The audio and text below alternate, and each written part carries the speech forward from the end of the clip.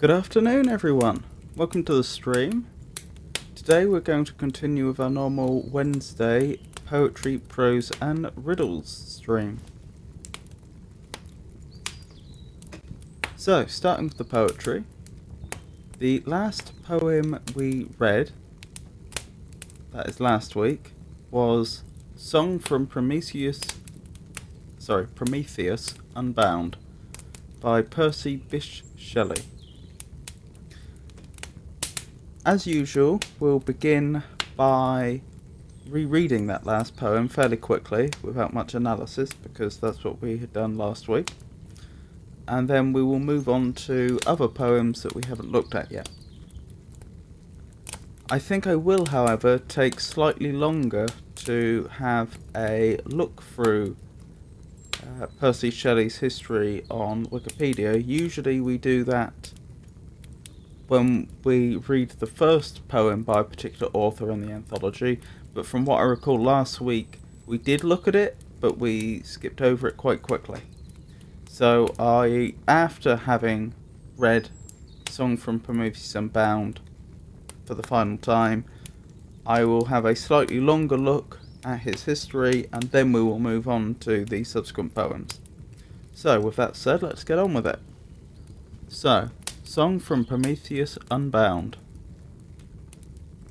On a poet's lips I slept, dreaming like a love adept, in the sound his breathing kept, nor seeks nor finds he mortal blisses, but feeds on the aerial kisses of shapes that haunt thought's wildernesses.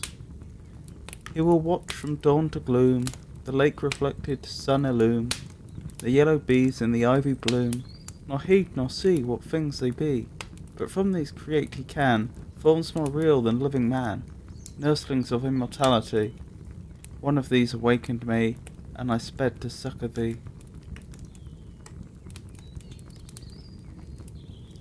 Quite a beautiful little poem about the world the poet inhibits, or perhaps illustrates would be a equally valid way of expressing it. Anyway, that's what we were looking at last week. So let's have a slightly longer look through Percy Shelley's history, and then we will move on to Ode to the West Wind. Life and education. Shelley was born on the 4th of August 1792 at Field Place, Warnham, West Sussex, England. He was the eldest son of Sir Timothy Shelley, a Whig Member of Parliament for Horsham from 1719 to 1992, and for Shoreham between 1806 and 1812. And his wife, Elizabeth Pilfold, the daughter of a successful butcher. So she died in 1846. That's later than him, yes, by over 20 years. I know he died young. Oh, and his father. They both outlived him. He had 4 younger sisters and 1 much younger brother. Shelley's early childhood was sheltered and mostly happy. He was particularly close to his sisters and his mother, who encouraged him to hunt, fish and ride.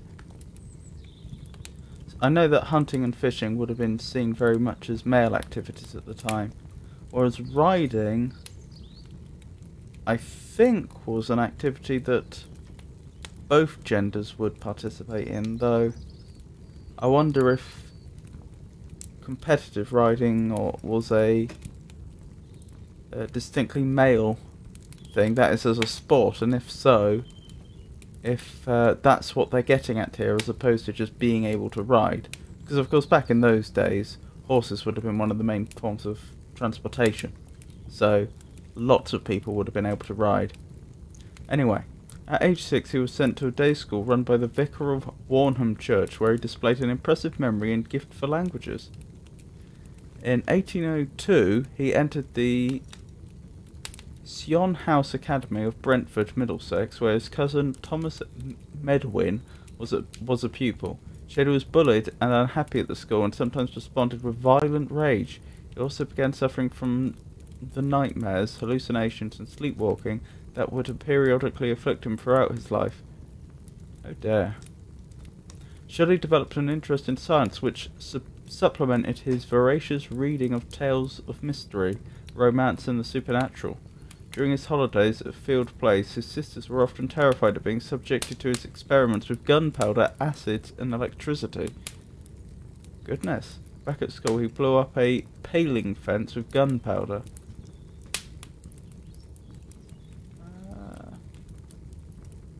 I wonder precisely what that is. That does ring a bell.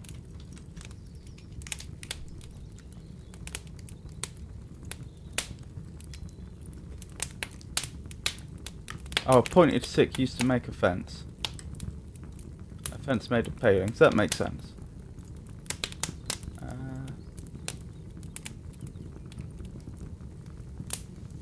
In 1804, Shelley entered Eton College, a period which he later recalled with loathing. He was subjected to particularly severe mob bullying, which the perpetrators called Shelley baits. A number of biographers and contemporaries have attributed the bullying to Shelley's aloofness, nonconformity, and refusal to take part in fagging. Fagging was traditional practice in British public schools and also at many other boarding schools, whereby younger pupils were required to act as personal servants to the eldest boys. Although, okay, that makes sense. His peculiarities and violent rages earned him the nickname Mad Shelley. His interest in the occult and science continued, and contemporaries described him giving an electric shock to a master, blowing up a tree stump with gunpowder, and attempting to raise spirits of occult rituals. In his senior years, Shelley came under the influence of a part-time teacher, Dr. James Lind, who encouraged his interest in the occult and introduced him to liberal and radical authors. Shelley also developed an interest in Plato and the idealist philosophy, which he pursued in later years through self-study. According to Richard Holmes, Shelley, by his leaving year, had gained a reputation as a classical scholar and a tolerant eccentric. Oh, and a tolerated eccentric. Beg my pardon. In his last term at Eton, his first novel, The Strozzi, appeared, and he had established a following among his fellow students. Prior to enrolling for University College, Oxford, in October 1810, Shelley completed original poetry by Victor and Kazir, written with his sister Elizabeth. The verse melodrama The Wandering Jew, and the Gothic novel St. Irvyne, or the Rosicrucian, a Romance, published in 1811. At Oxford, Shelley attended few lectures, instead spending long hours reading and conducting scientific experiments in a laboratory he set up in his room. He met a fellow student, Thomas Jefferson Hogg, who became his closest friend. Shelley became increasingly politicized under Hogg's influence, developing strong radical and anti-Christian views. Such views were dangerous in the reactionary political climate prevailing during Britain's war with Napoleonic France, and Shelley's father warned him against Hogg's influence. In the winter of 1810-1811, Shelley published a series of anonymous political poems and tracts, posthumous fragments of Margaret Nicholson, The Necessity of Atheism, written in collaboration with Hogg, and a poetical essay on the existing state of things. Shelley mailed The Necessity of Atheism to all the bishops and heads of colleges at Oxford, and he was called to appear before the college's fellows, including the Dean, George Rowley. I may well be mispronouncing that. Rowley, perhaps? Rowley? Anyway, his refusal to answer questions put by college authorities regarding whether or not he authored the pamphlet resulted in his expulsion from Oxford on the 25th of March 1811, along with Hogg. Hearing of his son's expulsion, Shelley's father threatened to cut all contact with Shelley unless he agreed to return home and study under tutors appointed by him. Shelley's refusal to do so led to a falling out with his father. Oh dear. Quite the extraordinary life so far. Marriage to Harriet Westbrook. In late December 1810, Shelley had met Harriet Westbrook. Sorry, Harriet. I think I said Harriet before. Harriet Westbrook, a pupil at the same boarding school as Shelley's sisters. They corresponded frequently that winter, and also after Shelley had been expelled from Oxford. Shelley expounded his radical ideas on politics, religion, and marriage to Harriet, and they gradually convinced each other that she was oppressed by her father and at school. Shelley's infatuation with Harriet developed in the months following his expulsion, when he was under severe emotional strain due to the conflict with his family. His bitterness over the breakdown of his romance with his cousin Harriet Grove, and his unfounded belief that he might be suffering from a fatal illness. At the same time, Harriet Westbrook's elder sister, Eliza, to whom Harriet was very close, encouraged the young girl's romance with Shelley. Shelley's correspondence with Harriet intensified in July while he was holidaying in Wales, and in response to her urgent pleas for his protection, he returned to London in early August. Putting aside his philosophical objections to matrimony, he left with the 16-year-old Harriet for Edinburgh on the 25th of August 1811, and they were married there on the 28th. Now this is very, very interesting, because when we were reading Pride and Prejudice, when Lydia and what was his name? My memory. Lydia and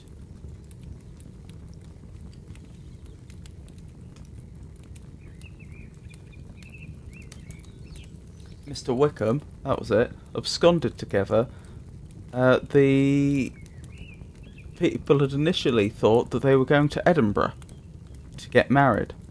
So the fact that, you know, this also appears to have been the real actions of real people in a similar time period.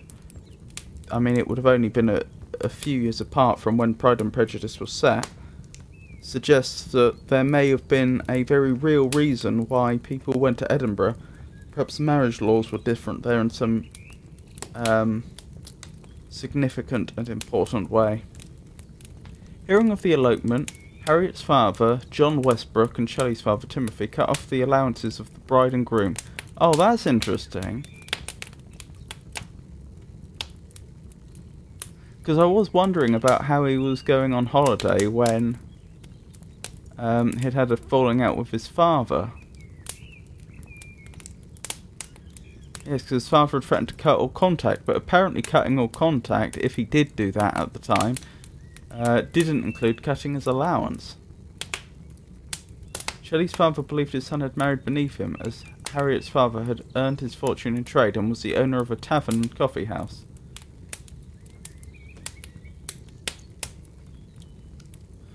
Well, the thing is, that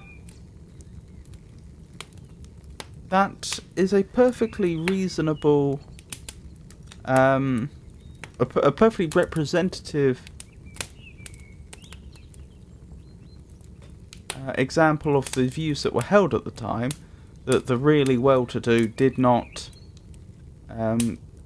partake in trade and generally looked down on those who partook in trade, but wasn't Percy's mother, and therefore Sir Timothy Shelley's wife, the daughter of a successful butcher? Yes. So this seems a little hypocritical. Surviving on borrowed money, Shelley and Harriet stayed in Edinburgh for a month, with Hogg living under the same roof. The trio left for York in October, and Shelley went on to Sussex to settle matters with his father, leaving Harriet behind with Hogg. Shelley returned from his unsuccessful excursion to find out that Eliza had moved in with Harriet and Hogg.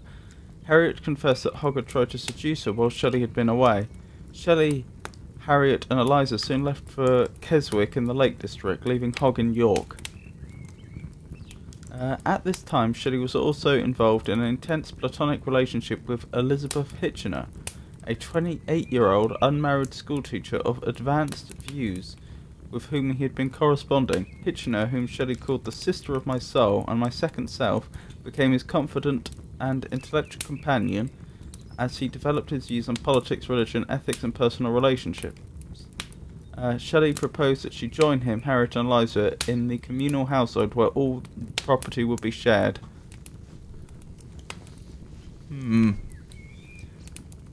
Shelleys and Eliza spent December and January in Keswick, where Shelley visited Robert Southey, whose poetry he admired. Southey was taken with Shelley, even though there was a wide gulf between them politically, and predicted great things for him as a poet. Southey also informed Shelley that William Godwin, author of Political Justice, which had greatly influenced him in his youth, and which Shelley also admired, was still alive.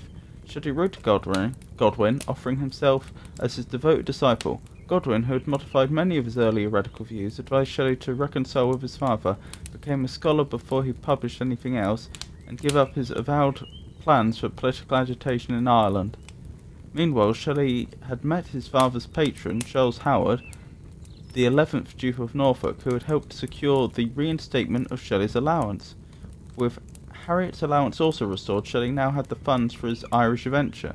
Their departure for Ireland was precipitated by increasing hostility towards the Shelley household from their landlord and neighbours, who were alarmed by Shelley's scientific experiments, pistol shooting and radical political views. As tension mounted, Shelley claimed he had been attacked in his home by ruffians, an event which might have been real or a delusional episode triggered by stress. This was the first of a series of episodes in subsequent years where Shelley claimed to have been attacked by strangers during periods of personal crisis. Early in 1812, Shelley wrote, published and personally distributed in Dublin 3 political tracts: an address to the Irish people, proposals for an association of philanthropists, and a declaration of rights. He also delivered a speech at a meeting of O'Connell's Catholic Committee, in which he called the Catholic Emancipation, repeal of the Acts of Union, and an end to the oppression of the Irish poor. Reports of Shelley's subversive activities were sent to the Home Secretary. Goodness me. Returning from Ireland, the Shelley household travelled to Wales, then Devon, where they again came under government surveillance for distributing subversive literature. Elizabeth Hitchener joined the household in Devon, but several months later had a falling out with the Shelleys and left.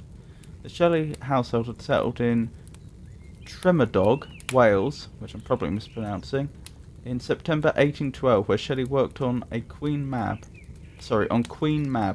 a utopian allegory with extensive notes preaching atheism, free love, republicanism, and vegetarianism.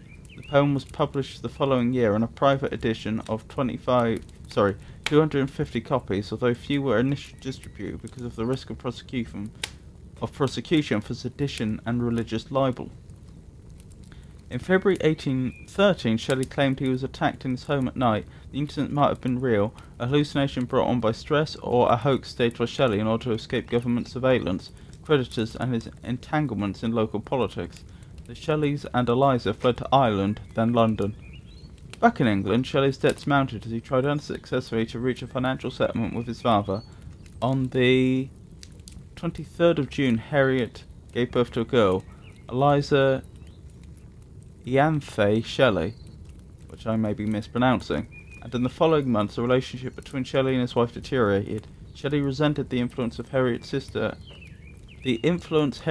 had over her, while Harriet was alienated by Shelley's close friendship with an attractive widow, Harriet Bionville, and her daughter, Cornelia Turner.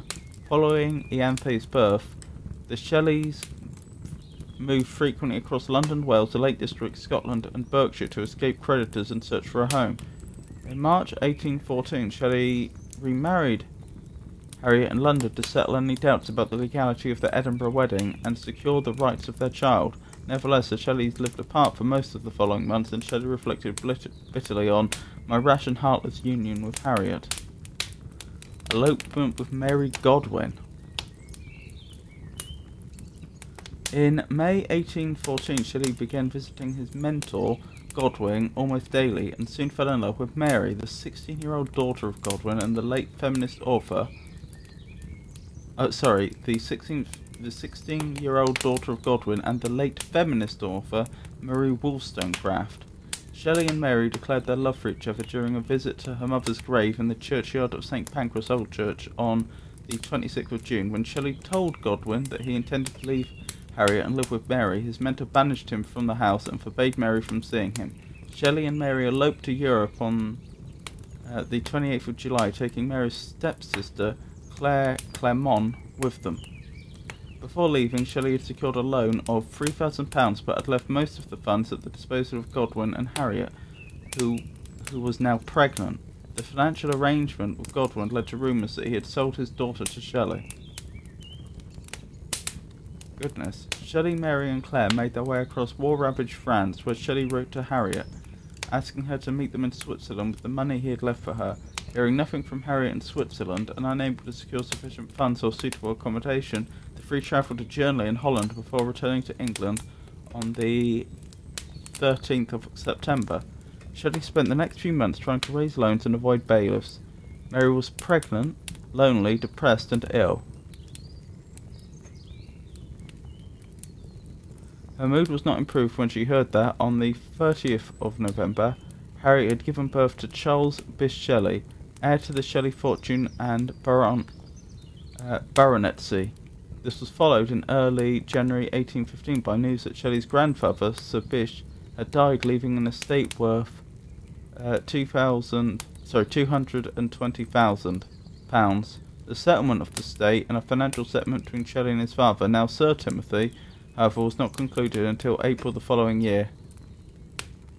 In February 1815, Mary gave premature birth to a baby girl who died 10 days later, deepening her depression. In the following weeks, Mary became close to Hogg, who temporarily moved into the household. She was almost certainly having a sexual relationship with Claire at this time. And it is possible that Mary, with Shelley's encouragement, was also having a sexual relationship with Hogg. In May, Claire left the household, at Mary's insistence, to reside in Lynmouth. In August, Shelley and Mary moved to Bishopsgate, where Shelley worked on Alastor, a long poem in blank verse based on the myth of Narcissus and Echo.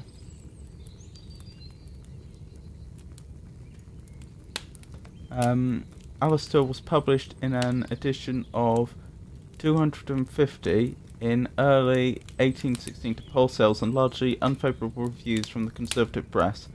On the 24th of January 1816, Mary gave birth to William Shelley. She was delighted to have another son, but was suffering from the strain of prolonged financial negotiations with his father, Harriet and William Godwin. Shelley showed signs of delusional behaviour and was contemplating an escape to the continent. Claire initiated a sexual relationship with Lord Byron in April 1816, just before his self-exile on the continent, and then arranged for Byron to meet Shelley, Mary, and her in Geneva. Shelley admired Byron's poetry and had sent him Queen Mab and other poems. Shelley's party arrived in Geneva in May and rented a house close to Villa Diodati, on the shores of Lake Geneva, where Byron was staying. There, Shelley, Byron, and the others engaged in discussions about literature, science, and various philosophical doctrines. One night, while Byron was reciting Coleridge's Christabel, Shelley suffered a severe panic attack with hallucinations. The previous night, Mary had had a more productive vision, or nightmare, which inspired her novel Frankenstein. Shelley and Byron then took a boating tour around Lake Geneva, which inspired Shelley to write his Hymn to Intellectual Beauty, his first substantial poem since Alastor.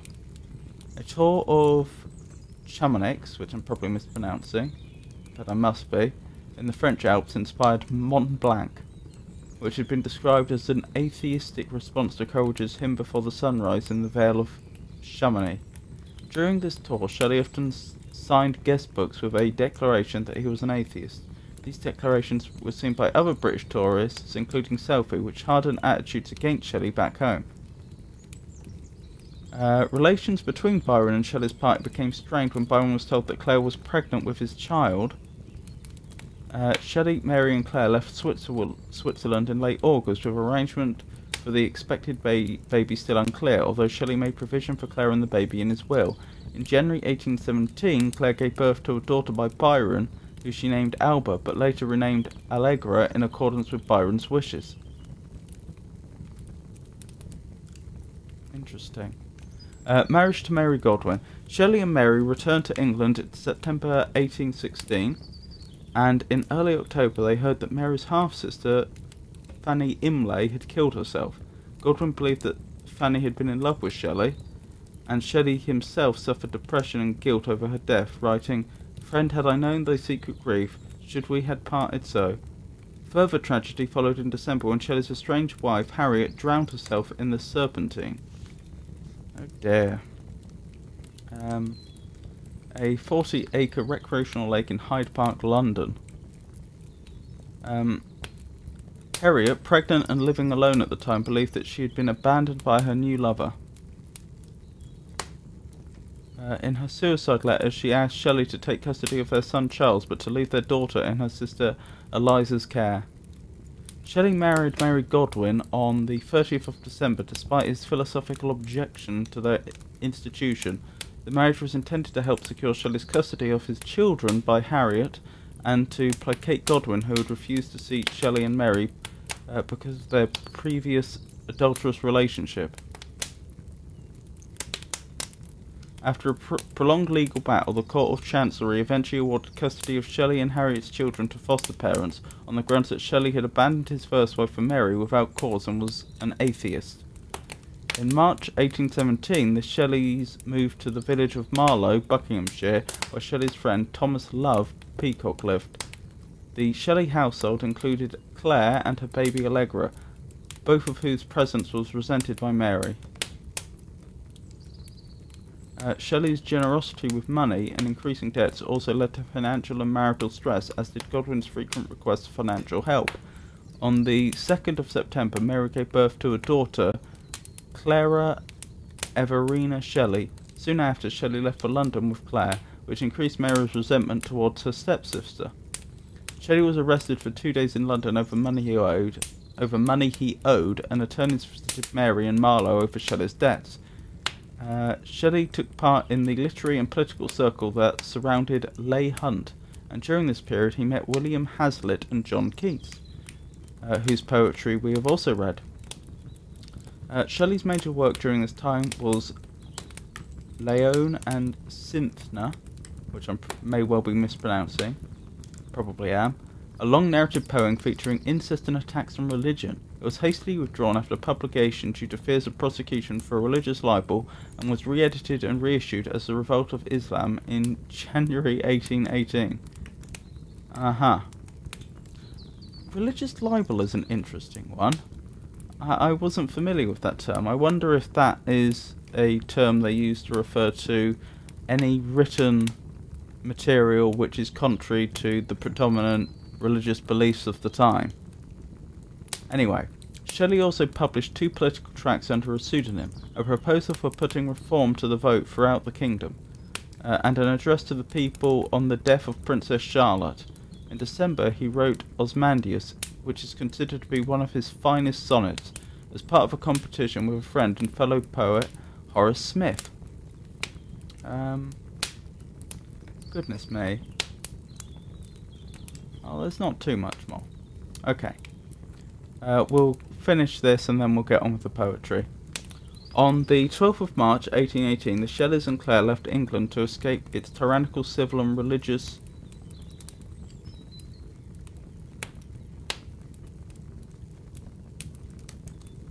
I'm not being foolish here, am I? That is indeed what it says. It seems like that's been cut off.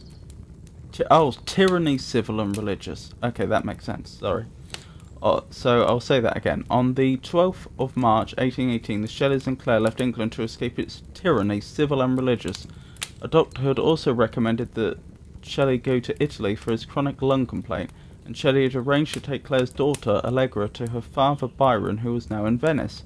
After travelling some months through France and Italy, Shelley left Mary and baby Clara Bagni di Lucca, which I'm surely mispronouncing, in today's Tuscany, while he travelled with Clare to Venice to see Byron and make arrangements for visiting Allegra. Byron invited the Shelleys to stay at his summer residence at Este, again I'm probably mispronouncing that, and Shelley urged Mary to meet him there. Clara became seriously ill on the journey and died on the 24th of September in Venice. Following Clara's death, Mary fell into a long period of depression and emotional estrangement from Shelley. The Shelleys moved to Naples on the 1st of December, where they stayed for 3 months. During this period, Shelley was ill, depressed and almost suicidal. A state of mind reflected in his poems, stanzas written in dejection, December 1818, near Naples. Oh dear. So both Mary and Percy are going through a deep depression. While in Naples, Shelley registered the birth and baptism of a baby girl, Eleanor Adelaide Shelley, born 27th of December, naming himself as the father and falsely naming Mary as the mother. The parentage of Elena has never been conclusively established. Biographers have variously speculated that she was adopted by Shelley to console Mary for the loss of Clara, that she was Shelley's child to Clare, that she was his child to his servant, Elise Foggy, or that she was a child of a mysterious lady who had followed Shelley to the continent. Shelley registered the birth and baptism on the 27th of February 1819, and the household left Naples for Rome the following day, leaving Eleanor with carers. Eleanor was to die in a poor suburb of Naples on the 9th of June 1820. That is tragic. In Rome, Shelley was in poor health, probably suffering from nephritis and tuberculosis, which later was in remission. Nevertheless, he made significant progress on 3 major works: Julian and Madalo, Prometheus Unbound, that's where the song was that we had, which we read, where it was from, and the Cenci. Julian and Madalo is an autobiographical poem which explores the relationship between Shelley and Byron and analyses Shelley's personal crisis of 1818 and 1819. The poem was completed in the summer of 1819 but was not published in Shelley's lifetime. Prometheus Unbound is a long dramatic poem inspired by Aeschylus's retelling of the Prometheus myth. It was completed in late 1819 and published in 1820. The Regency, which I'm probably mispronouncing, as with the other foreign words, is a verse drama of rape, murder, and incest based on the story of the Renaissance Count Regency of Rome and his daughter Beatrice. Shelley completed the play in September, and the first edition was published that year. It was to become one of the most popular works and the only one to have 2 authorised editions in his lifetime. Shelley's 3-year-old son, William, died in June, probably of malaria. The new tragedy caused a further decline in Shelley's health and deepened Mary's depression. On the 4th of August she wrote, "We have now lived 5 years together, and if all the events of the 5 years were blotted out, I might be happy." The Shelleys were now living in Livorno, which again, probably mispronouncing, where in September Shelley heard of the Peterloo massacre of peaceful protesters in Manchester. Within 2 weeks he had completed one of his most famous political poems, The Mask of Anarchy, and dispatched it to Leigh Hunt for publication. Hunt, however, decided not to publish it for fear of prosecution for seditious libel.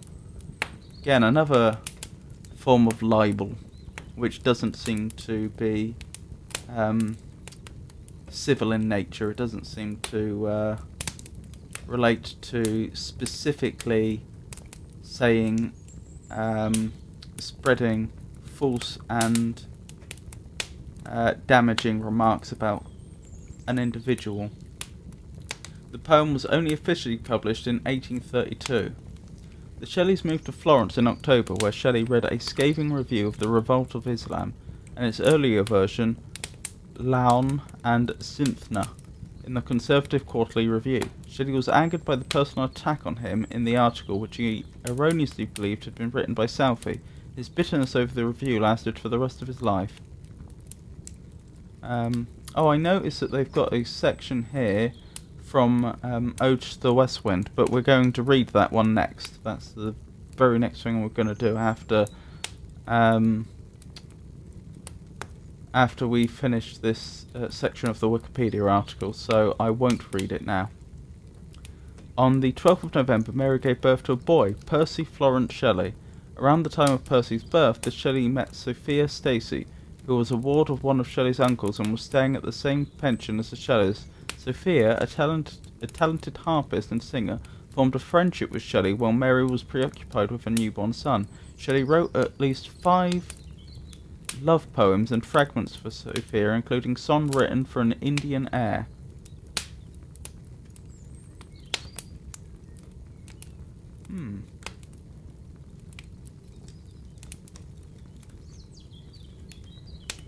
Sorry, where were they? I'm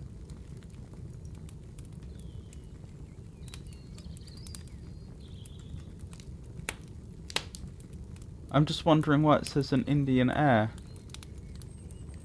I'm not sure.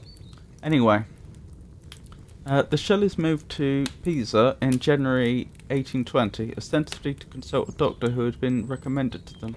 There they became friends with an Irish Republican, Margaret Masson, Lady Margaret Mountcashel? No, Mount Cashel? I'm not sure, I'm almost certainly mispronouncing that. And her common-law husband, George William Tye. Mrs. Mason became the inspiration for Shelley's poem, The Sensitive Plant, and Shelley's discussions with Mason and Tye influenced his political thought and his critical interest in the population theories of Thomas Malthus. In March, Shelley wrote to friends that Mary was depressed, suicidal and hostile towards him. Shelley was also beset by financial worries, as creditors from England pressed him for payment, and he was obliged to make secret payments in connection with his Neapolitan charge, Elena. She had passed on, hadn't she?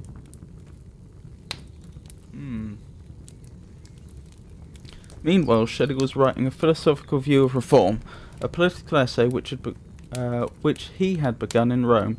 The unfinished essay, which remained unpublished in Shelley's lifetime, has been called one of the most advanced and sophisticated documents of political philosophy in the 19th century. Another crisis erupted in June when Shelley claimed that he had been assaulted in the Pisa post office by a man accusing him of foul crimes. Shelley's biographer, James Bieri, suggests that this incident was possibly a delusional episode brought on by extreme stress, as Shelley was being blackmailed by a former servant, Paolo Foggy, over baby Eleanor. It is likely that the blackmail was connected with a story spread by another former servant, Elise Foggy, that Shelley had fathered a child to Claire in Naples and had sent it to a foundling home. Shelley, Claire and Mary denied this story, and Elise later recanted.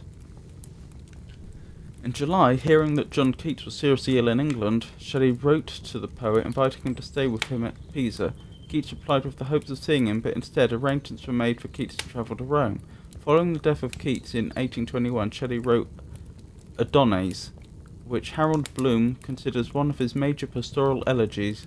The poem was published in Pisa in July 1821, but sold few copies. In early July 20, Shelley heard that baby Eleanor had died on the 9th of June. In the months following the post office incident and Eleanor's death, relations between Mary and Claire deteriorated, and Claire spent most of the next 2 years living separately from the Shelleys, mainly in Florence. That December, Shelley met Teresa Amelia Viviani, who was the 19-year-old daughter of the governor of Pisa and was living in the convent awaiting a suitable marriage. Shelley visited her several times over the next few months, and they started a passionate correspondence, which dwindled after a marriage the following September. Amelia was the inspiration for Shelley's major poem, Epipsychidion, I think. In March 1821, Shelley completed a defence of poetry, a response to Peacock's article The Four Ages of Poetry, Shelley's essay, with its famous conclusion, "Poets are the unacknowledged legislators of the world." It remained unpublished in his lifetime. Shelley went alone to Ravenna in early August to see Byron, making a detour to Livorno for the rendezvous with Claire. Shelley stayed with Byron for 2 weeks and invited the older poet to spend the winter in Pisa. After Shelley heard Byron read his newly completed 5th canto of Don Juan, he wrote to Mary, "I despair of rivaling Byron."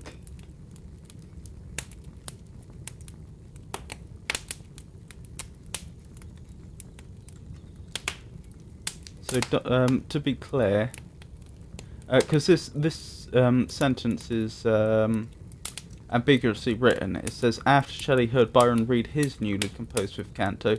Right, who is his? Is that Byron or Shelley? It's Byron, as it happens. He wrote to Mary, "I despair of rivaling Byron." So,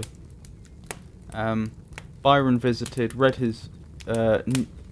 part of his new canto, Don Juan, and Shelley is somewhat in awe, it would seem. In November, Byron moved into Villa Lanfranchi in Pisa, just across the river from the Shelleys. Byron became the centre of the Pisan circle, which was to include Shelley, Thomas Medwin, Edward Williams, and Edward Trelawney. In the early months of 1822, Shelley became increasingly close to Jane Williams, who was living with her partner, Edward Williams, in the same building as the Shelleys. Shelley wrote a number of love poems for Jane, including "The Serpent is Shut Out of Paradise" and with a guitar to Jane. Shelley's obvious affection for Jane was to cause increasing tension between Shelley, Edward Williams, and Mary. Claire arrived in Pisa in April at Shelley's invitation, and soon after they heard that her daughter, Allegra, had died of typhus in Ravenna. The Shelleys and Claire then moved to Villa Magni near Regency on the shores of the Gulf of La Spezia. Shelley acted as mediator between Claire and Byron over arrangements for the burial of their daughter, and the added strain led to Shelley having a series of hallucinations. Mary almost died from a miscarriage on the 16th of June, her life only being saved by Shelley's effective first aid. 2 days later, Shelley wrote to a friend that there was no sympathy between Mary and him, and if the past and future could be obliterated, he would be content in his vote with Jane and her guitar. The same day, he wrote to Trelawney asking for prussic acid. The following week, Shelley woke the household with his screaming over a nightmare or hallucination in which he saw Edward and Jane Williams as walking corpses and himself strangling Mary. During this time, Shelley was writing his final major poem, the unfinished The Triumph of Life, which Harold Bloom has called the most despairing poem he wrote. Oh dear. On the 1st of July 1822, Shelley and Edward Williams sailed in Shelley's new boat, the Don Juan. Now, so Shelley... Again, it's ambiguously written. Shelley and Edward Williams sailed in... Oh, no, it's not. I apologise. Shelley and Edward Williams sailed in Shelley's new boat, the Don Juan.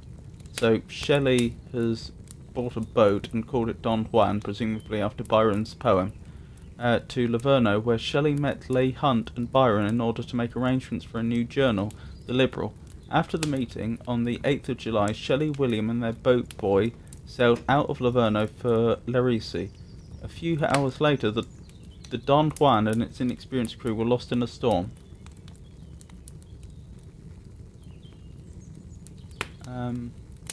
The vessel, an open boat, had been custom built in Genoa for Shelley. Mary Shelley declared in her note on poems of 1822 that the design had a defect and that the boat was never seaworthy. In fact, however, the Don Juan was overmasted. The sinking was due to a severe storm and poor seamanship of the 3 men on board. Shelley's badly decomposed body washed ashore at Viareggio 10 days later and was identified by Trelawny from the clothing copy of Keats' Lamia in his jacket pocket. On the 16th of August, his body was cremated on a beach near Viareggio and the ashes were buried in the Protestant cemetery of Rome. The day after the news of his death reached England, the Tory London newspaper The Courier printed, "Shelley, the writer of some infidel poetry, has been drowned. Now he knows whether there is a God or no." Well, that's quite disrespectful, isn't it? Shelley's ashes were reburied in a different plot at the cemetery in 1823. His grave bears the Latin inscription Cor Cordium, Heart of Hearts, and a few lines of Ariel's song from Shakespeare's The Tempest. Nothing of him that doth fade, but doth suffer a sea change into something rich and strange.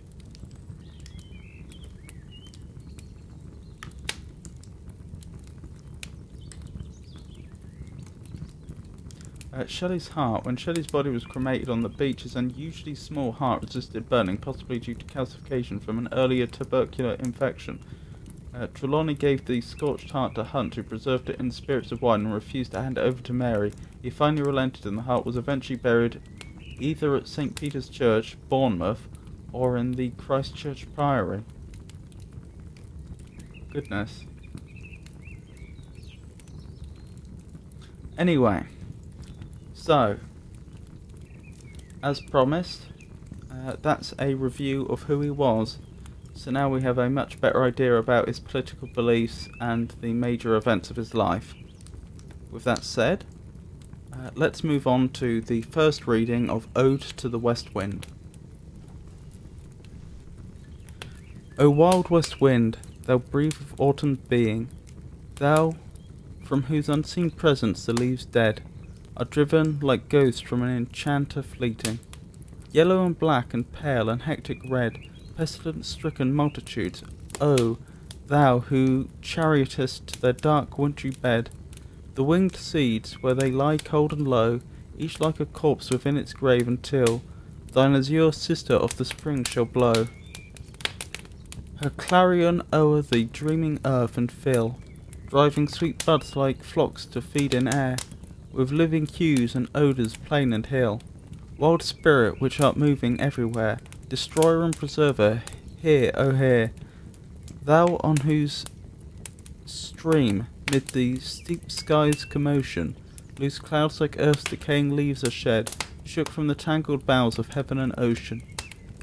Angels of rain and lightning there are spread on the blue surface of thine airy surge, like the bright hair uplifted from the head of some fierce Maenad, even from the dim verge of the horizon to the zenith's height, the locks of the approaching storm, thou dirge of the dying year, to which this closing night will be the drone of a vast sepulchre, vaulted with all thy congregated might, of vapours from whose solid atmosphere black rain and fire hail will burst, O hear, thou who didst waken from his summer dreams the blue Mediterranean where he lay, lulled by the coil of his crystalline streams, beside a pumice isle in Bai's Bay, and saw in sleep old palaces and towers, quivering within the waves' intenser day. all overgrown with azure moss and flowers, so sweet the scents faint picturing them, thou, for those path the Atlantic's level powers, cleave themselves into chasms, while far below the sea blooms and the oozy woods which wear the sapless foliage of the ocean know, though voice and suddenly grow grey with fear, and tremble and despoil themselves, O hear. If I were a dead leaf, thou mightest bear. If I were a dead leaf, thou mightest bear. If I were a swift cloud to fly with thee, a wave to paint beneath thy power and share the impulse of thy strength, only less free than thou, O uncontrollable. If even I were as in my boyhood, and could be the comrade of thy wanderings over heaven, as then, when to outstrip thy skyey speed scarce seemed a vision, I would never have striven. As thus with thee in prayer and in my sore need, O lift me as a wave, a leaf, a cloud, I fall upon the thorns of life, I bleed. A heavy weight of hours has changed and bowed one too like thee, tameless and swift and proud. Make me thy lyre, even as the forest is. What if my leaves are falling like its own? The tumult of thy mighty harmonies will take from both a deep autumnal tone. Sweet though in sadness be thou spirit fears, my spirit, that be thou me, impetuous one. Drive my dead thoughts over the universe, like withered leaves to quicken a new birth, and, by the incantation of this verse, scatter as from an unextinguished hearth, ashes and sparks, my words among mankind, breathe through my lips to unawakened earth, the trumpet of a prophecy.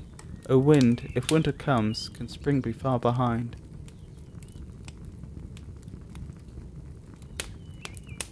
That's interesting. Is that where that expression originally comes from, or is he quoting it?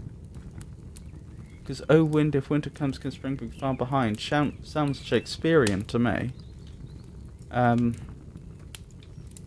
I may just be wrong.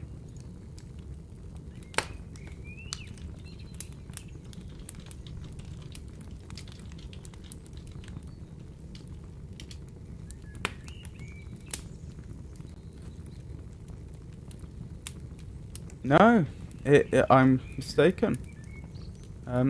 It is indeed the last line of Ode to the West Wind. It is nothing at all to do with Shakespeare, it would seem.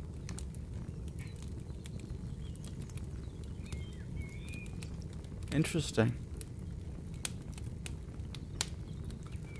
Quite a complex poem, so we're probably going to have to take this one quite slowly.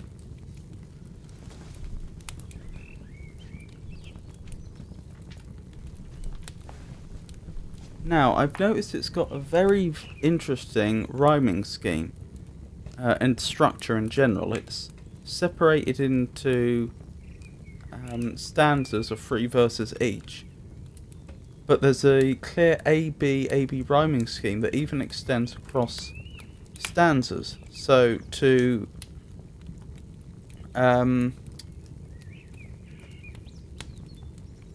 exemplify that, being and fleeing obviously rhyme.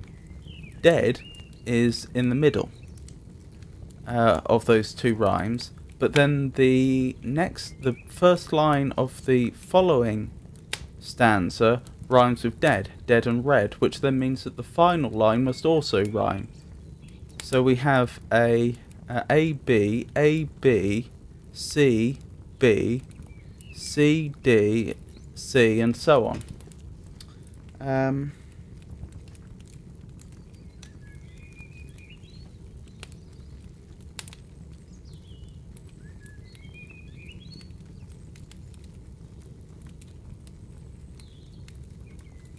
Now, this is, I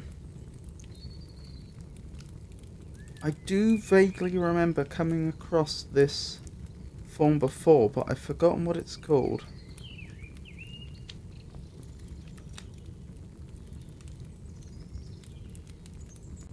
Assuming I'm even correct. Yes, it's... I think I'm right. It's terza rima.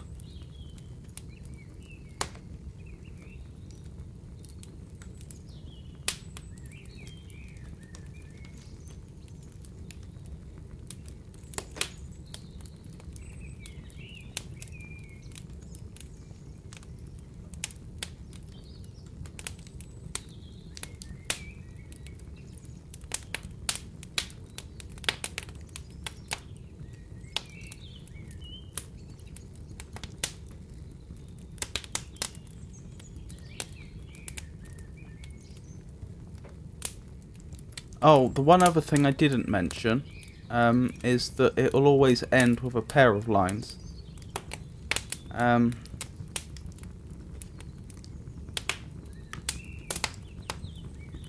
Yeah, a pair of lines which should also rhyme with the middle line before, I think. Although sepulchre and atmosphere in here don't. Unless that's supposed to be pronounced sepulchre. Where, fear, here.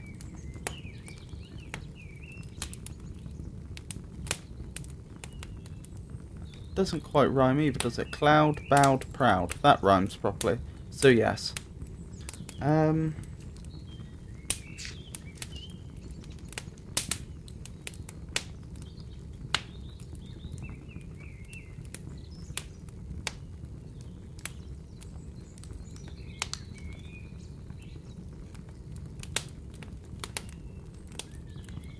Okay.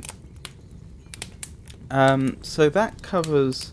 So it's called Terzarima,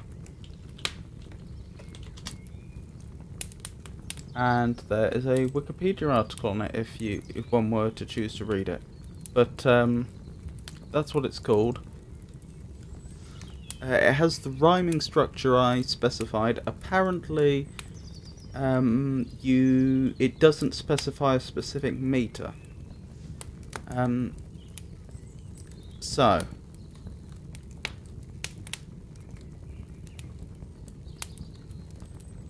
let's have a look at the meter, shall we? Yellow and black and pale and hectic red. Pestilence stricken multitudes, O thou, who chariotest to their dark wintry bed. Who I think I mispronounced. I think I put an extra syllable into chariotest. Who chariotest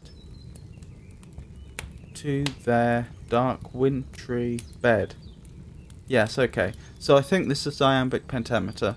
So iam, so weak, strong, except where you apply a series of well-recognised exceptions like trochaic substitution and pyrrhic substitution in specific places where you're allowed to.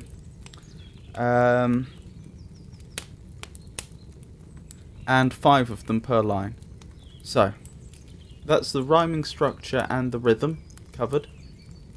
The only thing left to cover really is the meaning. So let's go through it slowly. A wild west wind they'll breathe of autumn's being, though from those unseen presents the leaves dead are driven like ghosts from an enchanter fleeing.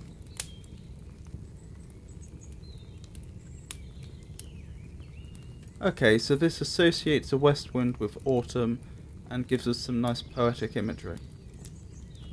Yellow and black and pale and hectic red, pestilence-stricken multitudes, O thou, who chariotest to their dark wintry bed.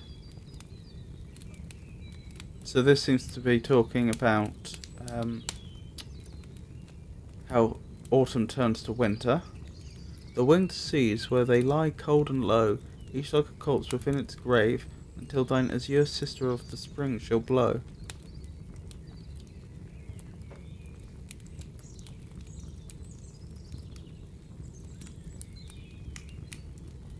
Okay, so I think thine azure sister of the spring shall blow must be referring to some wind that blows during spring.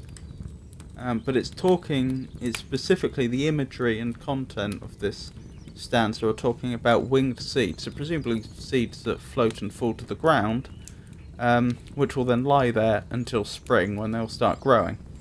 Her clarion o'er the dreaming earth and fill, driving sweet buds like flocks to feed in air, with living hues and odours plain and hill.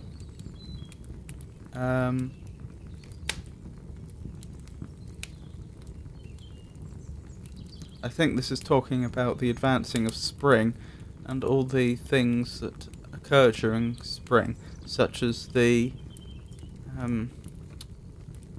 sudden appearance of living hues and odours. Wild spirit, which art moving everywhere, destroyer and preserver, hear, oh hear. I'm not entirely sure about that stanza. I think it might be just alluding to the creation and destruction cycle of nature, but I could be wrong. But personifying it as a wild spirit in a sort of pagan way. That's my best guess. Thou on whose stream mid the steep sky commotion... Sorry. Thou on whose stream mid the steep sky's commotion, loose clouds like earth's decaying leaves are shed, shook from the tangled boughs of heaven and ocean. I don't read much into that besides poetic imagery and the presence of clouds. Angels of rain and lightning there are spread on the blue surface of thine airy surge, like the bright hair uplifting from the head. Okay, there's rain and lightning. Of some fierce Maenad, even from the dim verge of the horizon to the zenith's height, the locks of the approaching storm, thou dirge. A Maenad, I believe, is a type of ocean nymph in Greek mythology, because the nymphs were spread into different species. Were the female followers of Dionysus and the most significant members of the Thyasus, the god's retinue. Their name literally translates as raving ones. Okay, I was mistaken then. These presumably aren't nymphs. Often the Maenads were portrayed as inspired by Dionysus into a state of ecstatic frenzy for a combination of dancing and intoxication. During these rites, the Maenads would dress in fawn skins and carry a thyrsus, a thick stick wrapped in ivy or vine leaves and tipped with a pine cone. They would weave ivy wreaths around the head to wear a bull helmet in the honour of their god, and often handle or wear snakes. These women were mythologized as mad women who were nurses of Dionysus in Nyssa. Lycurgus chased the nurses of the frenzied Dionysus through the holy hills of Nyssa, and the sacred implements dropped on the ground from the hands of one and all. As the murderous Lycurgus struck them down with his ox goad, they went into the mountains at night and practiced strange rites. Anyway, we could look into what they are more, but that would probably take a while before it led to any greater insight to this poem. Of some fierce Maenad, even from the dim verge of the horizon to the zenith's height, the locks of the approaching storm, they'll dirge. No, dirge is a funeral song, if I recall correctly. Of the dying year to which this closing night... Ooh, interesting enjambment across stanzas. They'll dirge of the dying year to which this closing night will be the dome of a vast sepulchre, vaulted with all thy congregated might. Of vapours from whose solid atmosphere black rain and fire and hail will burst, oh hear.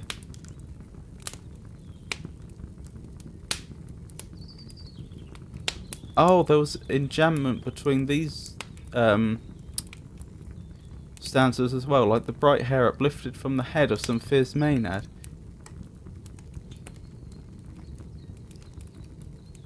Angels of rain and lightning. Okay, so I think this is just describing rain and lightning in very poetic terms as being the sign of the death of the year. Hence references to dirges and a vast sepulchre.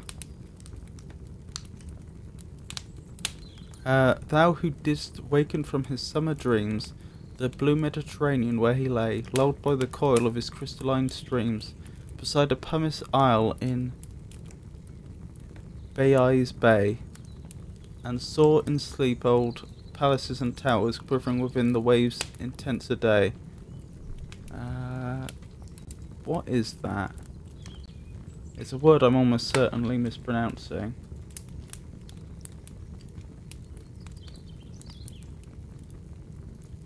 again, I'm almost certainly mispronouncing this.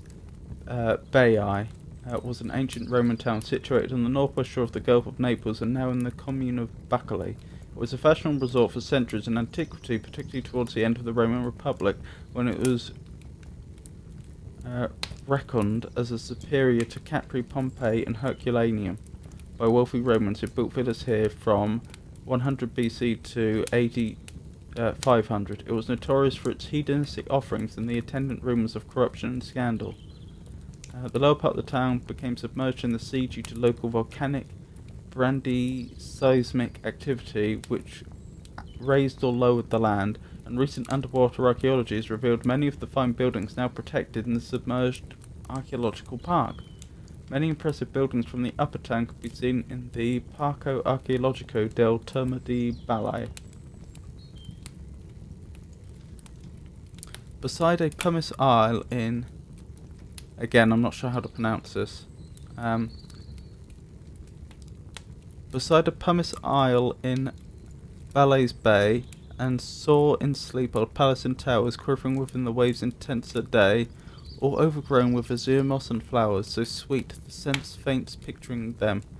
Thou, for whose path the Atlantic's level powers cleave themselves into chasms, while far below the sea blooms and the oozy wind which where the sapless foliage of the ocean know, though voice, and suddenly grow grey with fear, and tremble to spoil themselves, O hear.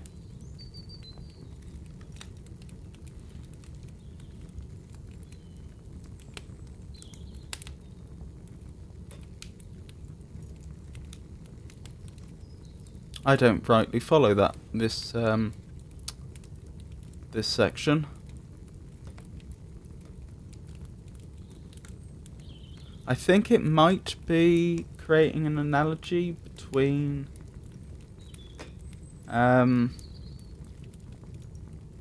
summer turning to autumn and the west wind bringing storms and harbinging an end to the year, and this place of hedonistic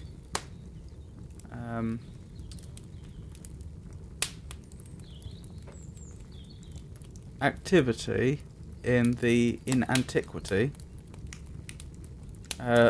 ultimately being submerged by the sea. I think there may also be a reference to the west wind bringing the waves that ultimately submerged it, or part of it anyway. But the problem with that is that turns, if that is what's being referred to here, then that's not actually scientifically accurate. But to be fair, they wouldn't have had the geological knowledge at the time to know differently, I suppose. That's my best guess anyway. If I were a dead leaf thou mightest bear, if I were a swift cloud to fly with thee, a wave to pant beneath thy power and share, the impulse of thy strength only less free than thou, oh, uncontrollable, if even I were as in my boyhood, and could be the comrade of thy wanderings over heaven, and then, when to outstrip thy skiey speed scarce seemed a vision, I would never have striven, as thus with thee in prayer in my sore need. O lift me as a wave, a leaf, a cloud, I fall upon the thorns of life, I bleed. A heavy weight of hours is chained and bowed, one to like thee, tameless and swift and proud. Okay, this is making more sense. I think the first part is referring to the way that the wind itself will power the movement of leaves and clouds and waves, and then it goes into a description of how therefore the west wind can make one powerful, but with less personal control over it, because you are being powered by the external force. And then it goes on to talk about the poet's life in very broad strokes, referring to the way that, like the west wind, the poet is tameless, swift and proud, but that life has been unkind and they bleed. And I think the suggestion is that the poet wouldn't have minded giving up some of that control over their life if the west wind had given them the power to not suffer in that way. I think that's what's going on there. Make me thy lyre, even as the forest is. What if my leaves are falling like its own? The tumult of thy mighty harmonies will take from both a deep autumnal tone. Sweet though in sadness be thou, spirit fierce, my spirit, be thou me, impetuous one. Drive my dead thoughts over the universe, like withered leaves to quicken a new birth, and by the incantation of this verse, scatter as from an unextinguished hearth, ashes and sparks, my words among mankind, breathe from my lips to unawakened earth, the trumpet of a prophecy, O wind, if winter comes, can spring be far behind. Okay, this is taking an even more interesting turn. If I'm following this still, I think now the author is talking about their own mortality and likening it to that of to the leaves in a forest and the fact that they die away in autumn and then the west wind blows them away. But of course they don't disappear, they get spread about an entire area and then end up decomposing and fertilizing the next generation. And so the idea now is that I think the poet is asking the west wind to blow their last thoughts, as the poet passes on, across the universe to use it to fertilize another intellectual generation, which is very interesting. From a it's a very interesting way of a very interesting imagery and very interesting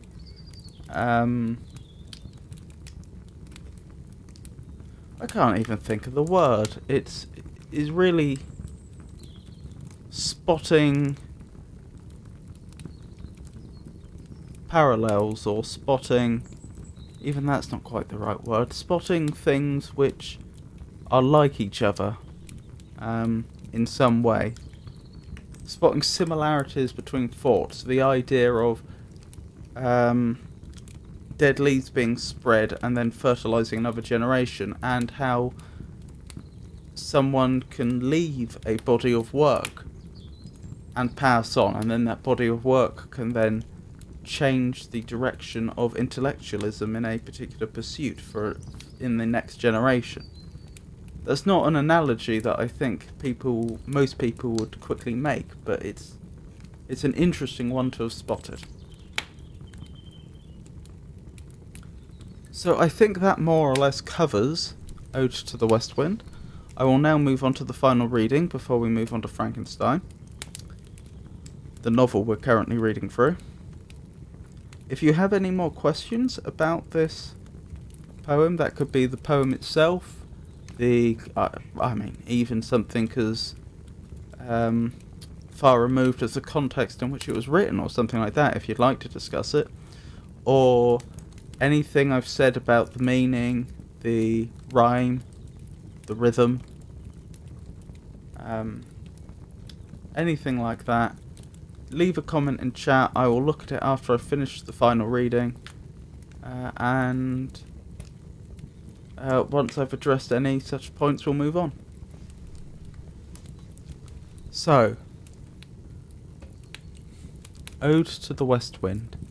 O wild west wind, thou breathe of autumn's being, thou from whose unseen presence the leaves dead are driven like ghosts from an enchanter fleeing, yellow and black and pale and hectic red, pestilence-stricken multitudes, O thou who chariotest to thy dark wintry bed the winged seeds where they lie cold and low, each like a corpse within its grave, until thine azure sister of the spring shall blow a clarion o'er the dreaming earth, and fill driving sweet buds like flocks to feed in air, with living hues and odours plain and hill. Wild spirit, which art moving everywhere, destroyer and preserver, hear, O hear, thou on whose stream, mid the steep sky's commotion, loose clouds like earth's decaying leaves are shed, shook from the tangled boughs of heaven and ocean, angels of rain and lightning there are spread, on the blue surface of thine airy surge, like the bright hair uplifted from the head of some fierce maenad, even from the dim verge of the horizon to the zenith's height, the locks of the approaching storm thou dirge, of the dying year, to which this closing night will be the dome of a vast sepulchre, vaulted with all thy congregated might, of vapours from whose solid atmosphere black rain and fire and hail will burst, O hear, thou who didst waken from his summer's dreams, the blue Mediterranean where he lay, lulled by the coil of his crystalline streams, beside a pumice isle in Baiae's bay, and Soren's steep old palaces and towers quivering within the waves' intenser day, all overgrown with azure moss and flowers, so sweet the scent faints, picturing them. Thou for whose path the Atlantic level powers cleave themselves into chasms, while far below the sea blooms and the oozy woods with where the sapless foliage of the ocean know. Thy voice and sudden grow grey with fear, and tremble and despoil themselves, O hear. If I were a dead leaf whose mightest bear, if I were a swift cloud to fly with thee, a wave to pant beneath thy power and share the impulse of thy strength, only less free than thou, oh, uncontrollable, if even I were as in my boyhood and could be the comrade of thy wanderings over heaven, and then, when to outstrip thy skyey speed scarce seemed a vision, I would never have striven, as thus with thee in prayer in my sore need, oh, lift me as a wave, a leaf, a cloud, if I fall upon the thorns of life I bleed. A heavy weight of hours has chained and bowed one to like thee, tameless and swift and proud. Make me thy lyre, even as the forest is. What if my leaves are falling like its own? The tumult of thy mighty harmonies will take from both a deep autumnal tone. Sweet though in sadness, be thou spirit fierce, my spirit, be thou me, impetuous one. Drive my dead thoughts over the universe like withered leaves to quicken a new birth, and by the incantation of this verse, scatter as from an unextinguished hearth, ashes and sparks, my words among mankind. Be through my lips to unawakened earth the trumpet of a prophecy, O wind. If winter comes, can spring be far behind?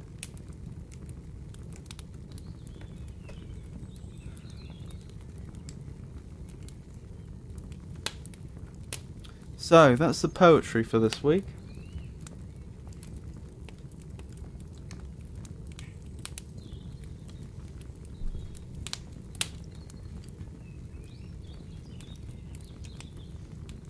So back to Frankenstein, from Percy Shelley to Mary Shelley. Last week we began reading through Frankenstein, and we had made our way through the first two sections, Letter 1 and Letter 2. In Letter 1 we were introduced to the siblings, Mr. Robert Walton and Mrs. Margaret Seville.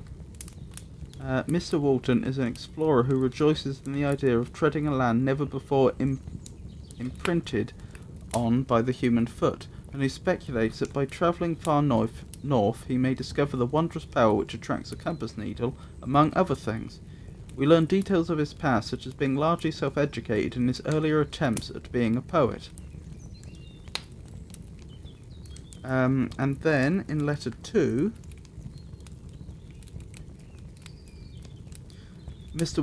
we learn that Mr. Walton has hired a vessel and is occupied with collecting sailors. He is experiencing loneliness, as he has no acquaintances of like mind to socialise with. We see more evidence of his education having been neglected, he even says so directly. We also learn a bit about his crew's personal history and disposition.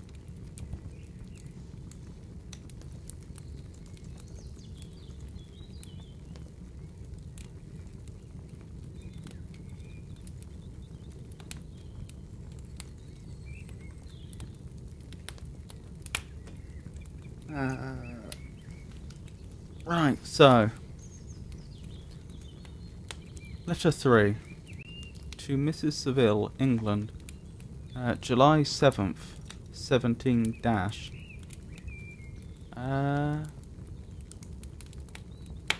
just want to check the time between the letters. So the first one was December, and you would assume the previous year. Then we skip ahead 3 months, no, 3.5 months to March, and then the next letter is in July, so that's about another 3.5 months later. My dear sister, I wrote a few lines in haste to say that I am safe and well advanced in my voyage. This letter will reach England by a merchantman now on its homeward voyage from Archangel. More fortunate than I, who may not see my native land perhaps for many years. I am, however, in good spirits. My men are bold and apparently firm of purpose, nor do the floating sheets of ice that continually pass us, indicating the dangers of the region towards which we are advancing, appear to dismay them. We have already reached a very high latitude, but it is the height of summer, and although not so warm as in England, the southern gales, which blow us steeply towards those shores which I so ardently desire to attain, breathe a degree of renovating warmth which I had not expected.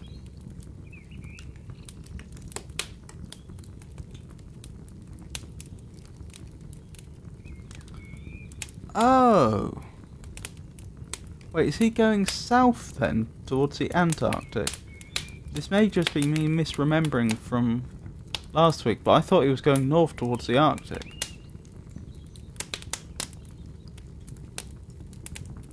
He said he's reached a very high latitude. Which way does latitude increase?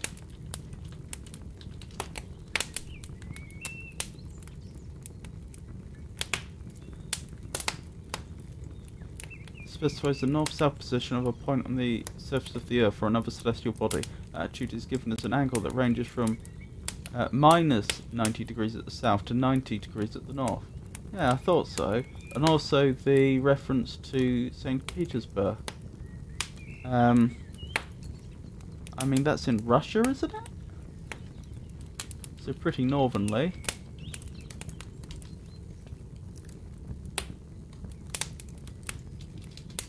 St. Petersburg. Yes.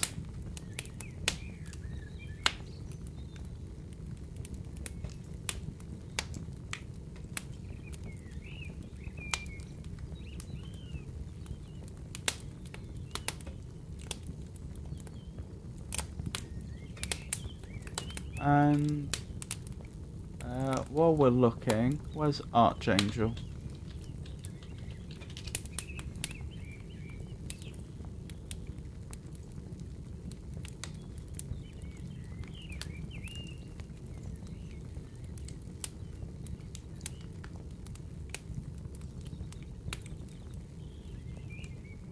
Is a city in the administrative center of Arkhangelsk Oblast, Russia, which I must be mispronouncing. Yeah, so pretty northernly. So yes, he is going north. We have already reached a very high latitude, but it is the height of summer. Although not so warm as in England, the southern gales, which blow speedily towards those shores which I so ardently desire to attain. Oh, the southern gales must be coming from the south, not going south. That makes perfect sense now I actually think about it. Okay. And that's also why they're so warming, as he claims. It's because they're coming from... it's because they're coming from the south, they're coming from a warmer part of the Earth, because he's up north. That makes sense, okay. No incidents have hitherto befallen us that would make a figure in a letter. One or two stiff gales and the springing of a leak are incidents which experienced navigators scarcely remember to record, and I shall be well content if nothing worse happens to us during our voyage. Adieu, my dear Margaret. Be assured that for my own sake as well as yours I will not rashly encounter danger. I will be cool, persevering, and prudent.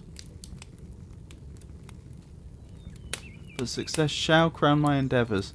Wherefore not?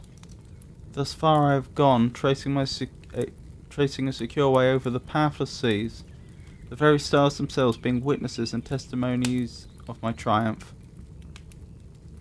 Wherefore, that just means why, doesn't it?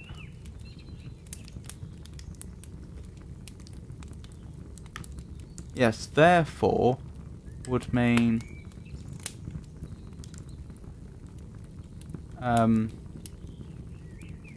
it would indicate a correspondence from one idea to another. It logically follows. So wherefore would mean sort of, okay, where does this logically follow to? what is the logical destination of this thought. So yes, wherefore means why.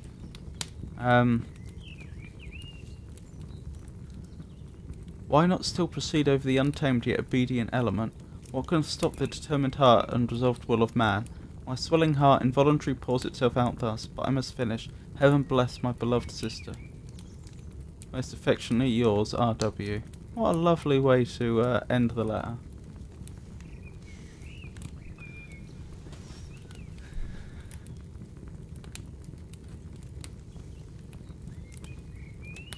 To Mrs. Seville, England, August 5th. Okay, so we were in July. I think we were later in the month of July than we are now in the month of August. That's right, by 2 days. So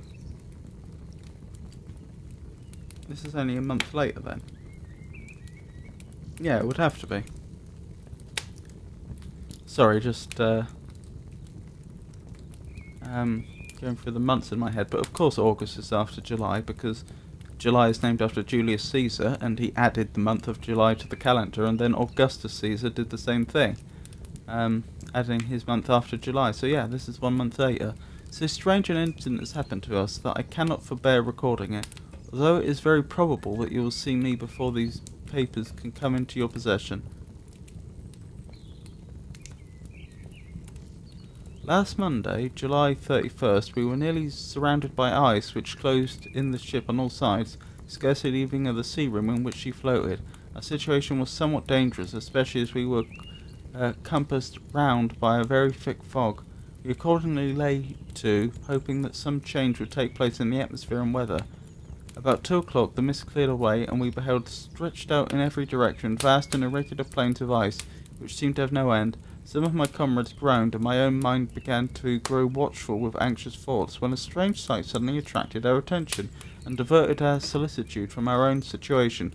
We perceived a low carriage fixed on a sledge and drawn by dogs, passing on towards the north. At the distance of half a mile, a being which was the shape of a man, but apparently of gigantic stature, sat in the sledge, and guided the dogs. We watched the rapid progress of the traveller with our telescopes until he was lost among the distant inequalities of the ice. I wonder what they mean by the distant inequalities. Do they just mean that they were uneven? You know, there were some large bodies of ice, some smaller, and so on. They were irregular. Or does it mean something else? An unfair, not equal state. Well, that's clear. I don't think that's the meaning here. A statement that of two quantities, one is specifically less than or greater than another. Again, not what they would have meant. Okay, I will check my physical dictionary to see if it can shed any light on this usage of the word inequality.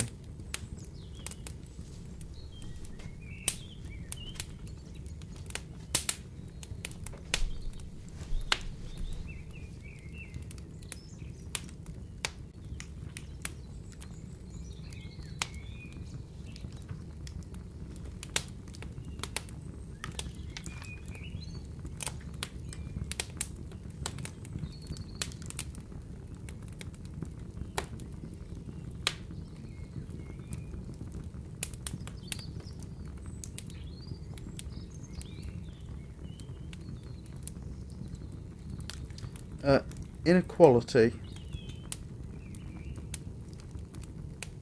Want of equality in magnitude, quality, rank, circumstances, etc. Variableness of surface, irregularity. So yes, that is indeed what it means. Until he was lost among the distant inequalities of the ice. The appearance excited our unqualified wonder. We were, as we believed, many hundreds of miles from any land, but this apparition seemed to denote that it was not, in reality, so distant as we had supposed. Shut in, however, by ice, it was impossible to follow his track, which we had observed with the greatest attention. About 2 hours after this occurrence, we heard the ground sea, and before night the ice broke. and freed our ship. We heard of the ground sea. What does that mean?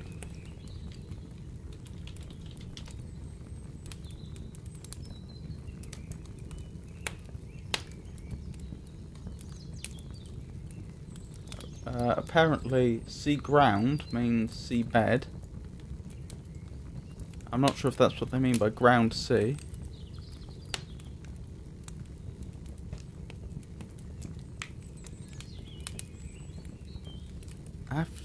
About 2 hours after this occurrence, we heard the ground sea. And before night, the ice broke and freed our ship. We however lay until the morning, fearing to encounter in the dark those large loose masses which float about after the breaking up of the ice.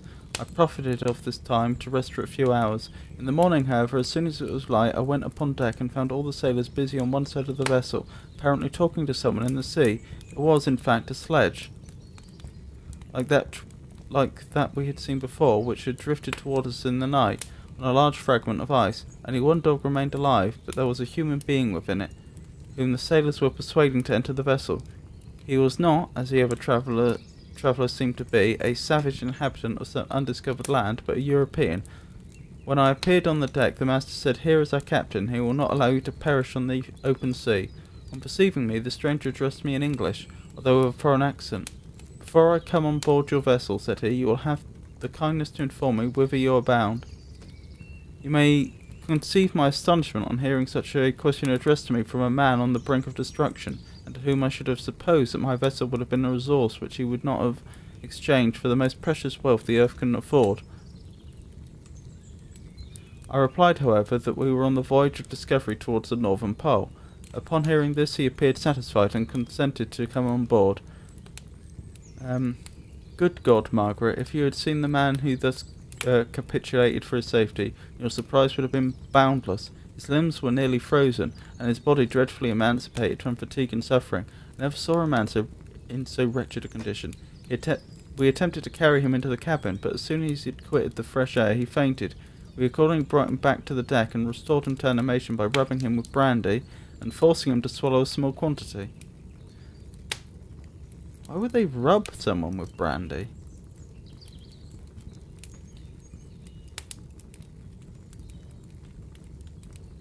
I mean, I don't think a significant quantity of it would make it into the body. The alcohol, I mean.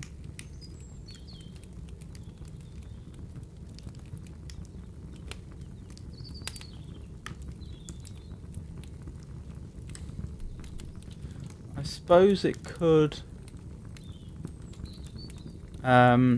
it wouldn't freeze readily, so if you wanted to make someone wet in a very cold climate, that would be a way to do it, but why?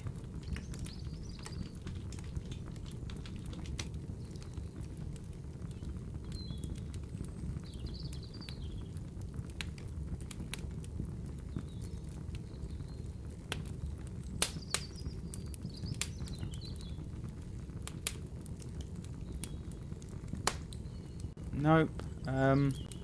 No idea. I had a very quick look online. No obvious answer popping out. Why would they do that? I mean, that is legitimately something you might do to disinfect somebody, but I don't see how it's going to warm them up or wake them up. Indeed.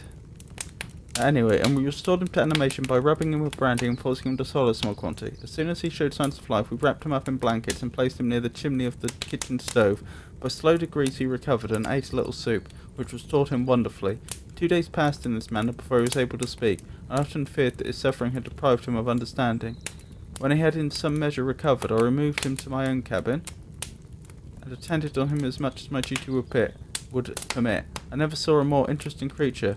His eyes have generally an expression of wildness and even madness, but there are moments when, if anyone performs an act of kindness towards him, or does him the most trifling service, his whole countenance is lightened up, as it were, with a beam of benevolence and sweetness that I never saw equalled. But he is generally melancholy and despairing, and sometimes he gnashes his teeth as if impatient of the weight of woes that oppresses him. When my guest was a little recovered, I had a great trouble to keep off the men who wished to ask him 1,000 questions, but I would not allow him to be tormented by their idle curiosity, in a state of body and mind whose restoration evidently depended upon entire repose.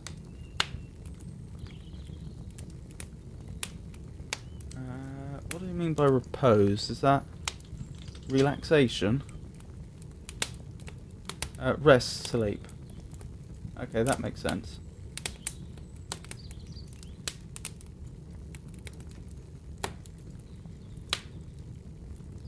Once, however, the lieutenant asked why he had come so far upon the ice in so strange a vehicle. His countenance instantly assumed an aspect of the deepest gloom, and replied, "To seek one who fled from me." "And did the man whom you pursued travel in the same fashion?" "Yes."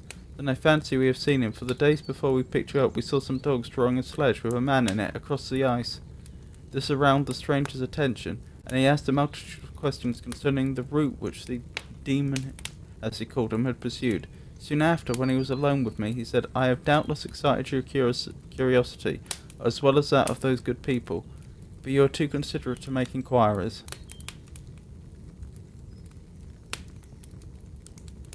"Certainly. It would indeed be very impertinent and inhuman in me to trouble you with any inquisitiveness of mine. And yet you rescued me from a strange and perilous situation. You have benevolently restored me to life."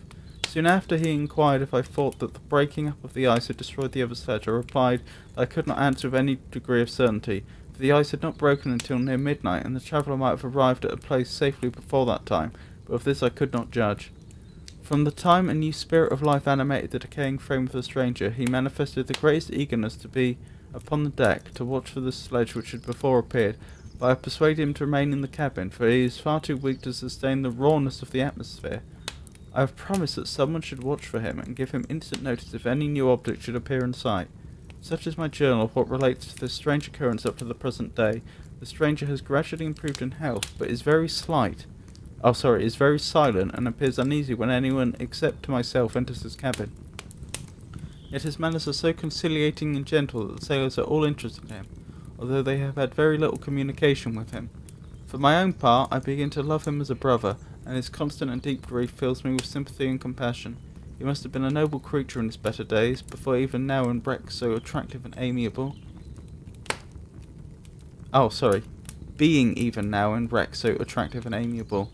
I said in one of my letters, my dear Margaret, that I should find no friend on the wide ocean, yet I found a man who, before his spirit had been broken by misery, I should have been happy to have possessed as the brother of my heart. I shall continue my journal concerning the stranger intervals, should I have any fresh incidents to record. This is August 13th, so this is what, just over a week later? A week and a day, I think? Yes.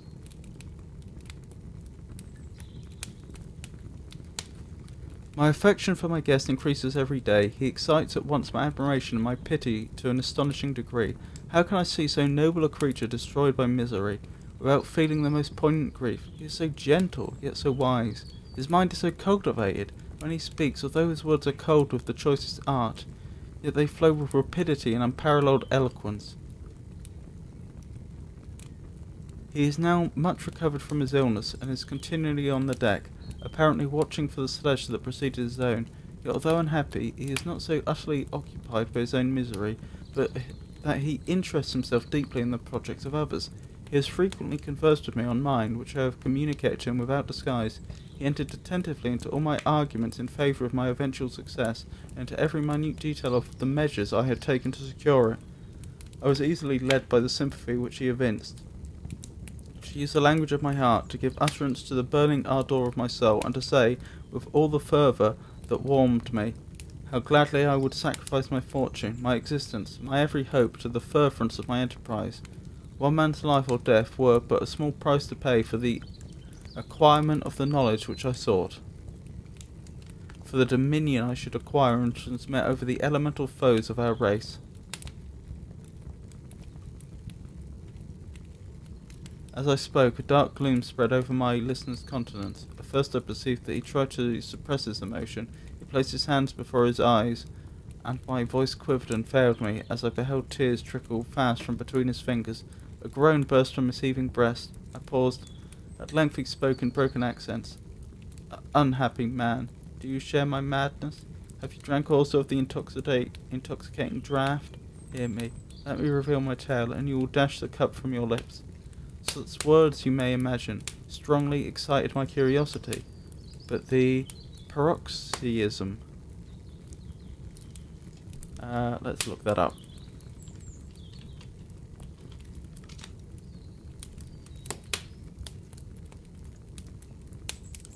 Paroxysm. A random or sudden outburst.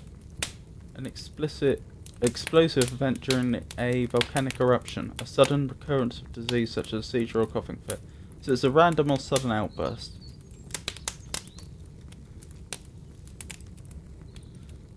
But the paroxysm of grief that had seized the stranger overcame his weakened powers, and many hours of repose and tranquil conversation were necessary to restore his composure. Having conquered the violence of his feelings, he appeared to despise himself for being the slave of passion, and quelling the dark tyranny of despair, he led me again to converse concerning myself personally. He asked me the history of my earlier years. The tale was quickly told, but it awakened various trains of reflection. I spoke of my desire of finding a friend, of my thirst for a more intimate sympathy with a fellow mind than had ever fallen to my lot, and expressed my conviction that a man could boast of little happiness who did not enjoy this blessing. I agree with you, replied the stranger. We are unfashioned creatures, but half made up. If one wiser, better, dearer than ourselves, such a friend ought to be.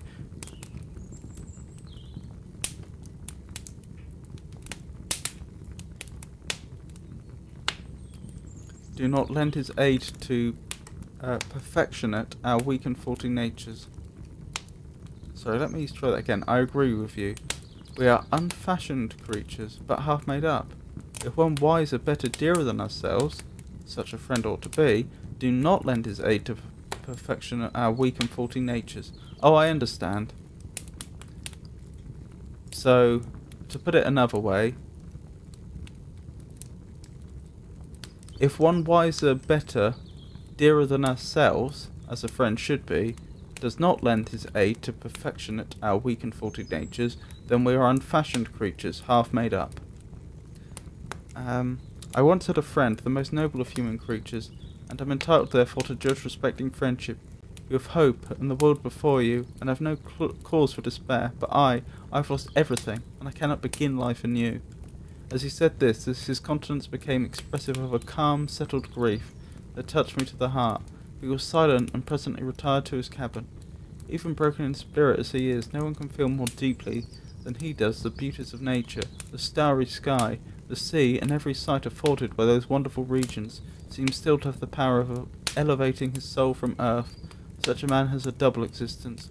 He may suffer misery and be overwhelmed by disappointments, yet, when he has retired into himself, he will be like a celestial spirit that has a halo around him, with whose circle no grief or folly ventures. Will you smile at the enthusiasm I express concerning this divine wanderer? You would not, if you saw him. You have been tortured and refined by books and retirement from the world, and you are therefore somewhat fastidious. But this only renders you the more fit to appreciate the extraordinary merits of this wonderful man. Sometimes I have endeavoured to discover what quality it is which he possesses that elevates him so immeasurably above any other person I ever knew. I believe it to be an intuitive discernment, a quick but never failing power of judgment, a penetration into the causes of things unequalled for clearness and precision. Add to this a facility of expression, and a voice whose varied intonations are soul-subduing music.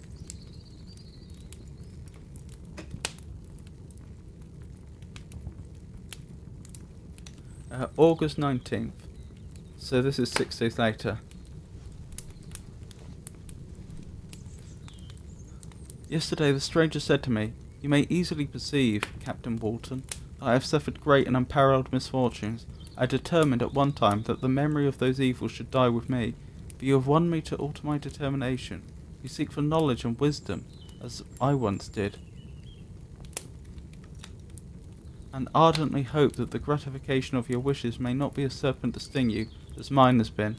I do not know that the relation of my disasters will be useful to you, yet when I reflect that you are pursuing the same course, exposing yourself to the same dangers which have rendered me what I am, I imagine that you may deduce an apt moral from my tale, one that may direct you if you succeed in your undertaking, and console you in case of failure. Prepare to hear of occurrences which are usually deemed marvellous.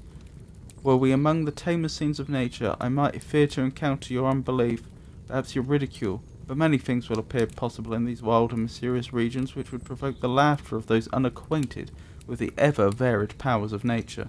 Nor can I doubt but that my tale conveys in its series internal evidence of the truth of the events of which it is composed.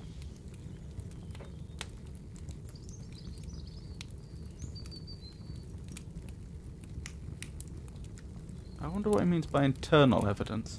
You may easily imagine that I was much gratified by the offered communication, yet I could not endure that he should renew his grief by a recital of his misfortunes. I felt the greatest eagerness to hear the promised narrative, partly from curiosity, and partly from a strong desire to ameliorate his fate. If it were in my power, I expressed these feelings in my answer. I thank you, he replied, for your sympathy, but it is useless. My fate is nearly fulfilled. I wait but for one event, and then I shall repose in peace. I understand your feeling, continued he, perceiving that I wished to interrupt him, but you are mistaken, my friend. If thus you will allow me to name you, nothing can alter my destiny. Listen to my history, and you will perceive how irrevocable it is determined. He then told me that he would commence his narrative the next day when I should be at leisure. This promise drew from me the warmest thanks.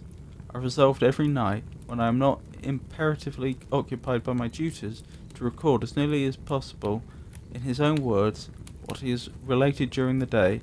If I should be engaged, I will at least make notes. This manuscript will doubtless afford you the greatest pleasure, but to me, who know him, and who hear it from his own lips, with what interest and sympathy shall I read in it some future day?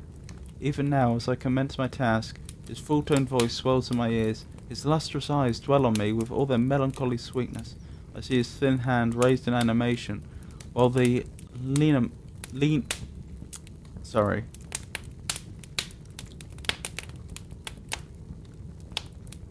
Yeah, it's lineaments, I think. As in linear, I would guess.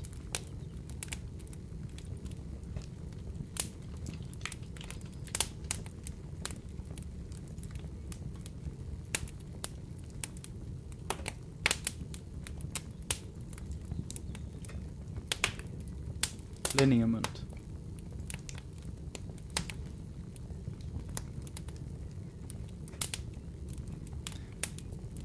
I see his thin hand raised in animation, while the lineaments of his face are irradiated, while the lineaments of his face are irradiated by the soul within. Strange and harrowing must be his story, frightful the storm which embraced the gallant vessel on its course and wrecked it thus.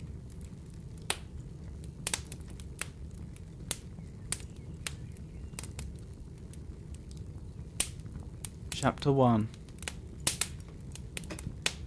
I am by birth a Genovese, and my family is one of the most distinguished of that republic. My ancestors had been for many years councillors and syndics, and my father had filled several public situations with honour and reputation. He was respected by all who knew him, for his integrity and his indefatigable attention to public business. He passed his younger days perpetually occupied by the affairs of his country. A variety of circumstances had prevented his marrying early, nor was it until the decline of his life that he became a husband and the father of a family. As the circumstances of his marriage illustrate his character, I cannot refrain from relating them. One of his most intimate friends was a merchant who, from a flourishing state, fell, through numerous mischances, into poverty.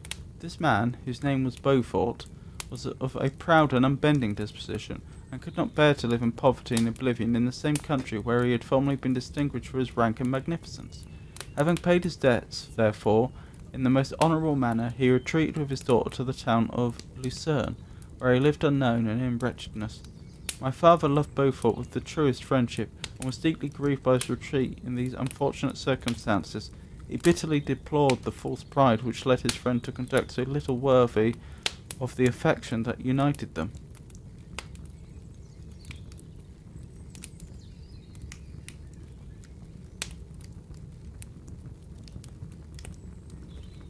Let me say that again. He bitterly deplored the false pride which led his friend to conduct He bitterly deplored the false price which led his friend to a conduct so little worthy of the affection that united them. He lost no time in endeavouring to seek him out, with the hope of persuading him to begin the world again through his credit and assistance. Beaufort had taken effectual measures to conceal himself, and it was 10 months before my father discovered his abode. Overjoyed at this discovery, he hastened to the house, which was situated in a mean street near the Rue, which I'm probably mispronouncing. But when he entered, misery and despair alone welcomed him. Beaufort had saved but a very small sum of money from the wreck of his fortunes, but it was sufficient to provide him with sustenance for some months.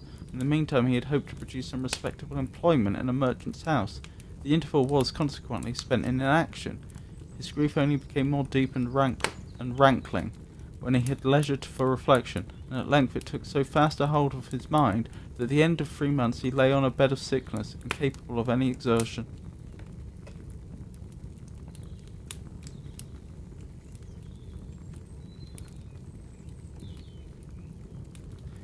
His daughter attended him with the greatest tenderness, but she saw with despair that their little fund was rapidly decreasing, and that there was no other prospect of support.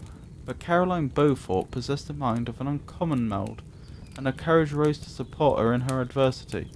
She procured plain work, she plaited straw, she plaited straw, and by various means contrived to earn a pittance scarcely sufficient to support life. Several months passed in this manner. Her father grew worse, her time was more entirely occupied in attending him, her means of subsistence decreased, and in the 10th month her father died in her arms, leaving her an orphan and a beggar. This last blow overcame her, and she knelt by Beaufort's coffin, weeping bitterly. When my father entered the chamber, he came like a protecting spirit to the poor girl, who committed herself to his care, and after the interment of his friend, he conducted her to Geneva, and placed her under the protection of her relation. 2 years after this event, Caroline became his wife. There was a considerable difference between the ages of my parents, but this circumstance seemed to unite them only closer in bonds of devoted affection. There was a sense of justice in my father's upright mind, which rendered it necessary that he should approve highly to love strongly.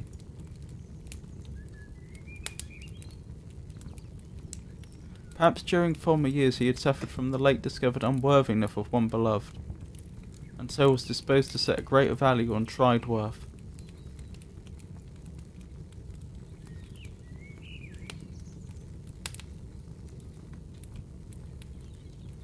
There was a show of gratitude and worship in his attachment to my mother, differing wholly from the doting fondness of age,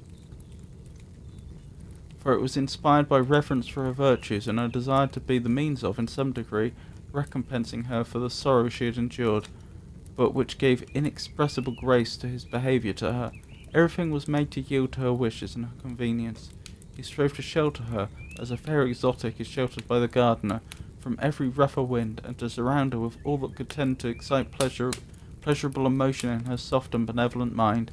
Her health, and even the tranquillity of her hitherto constant spirit, had been shaken by what she had gone through. During the 2 years that had elapsed previously to their marriage, my father had gradually relinquished all his public functions, and immediately after their union they sought the pleasant climate of Italy, and the change of scene and interest attendant on a tour through that land of wonders, as a restorative of her weakened frame.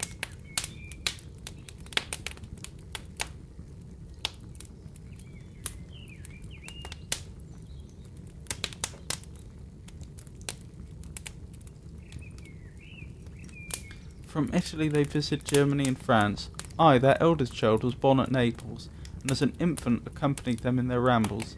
I remained for several years their only child. Much as they were attached to each other, they seemed to draw inexhaustible stores of affection from a very mine of love to bestow them upon me.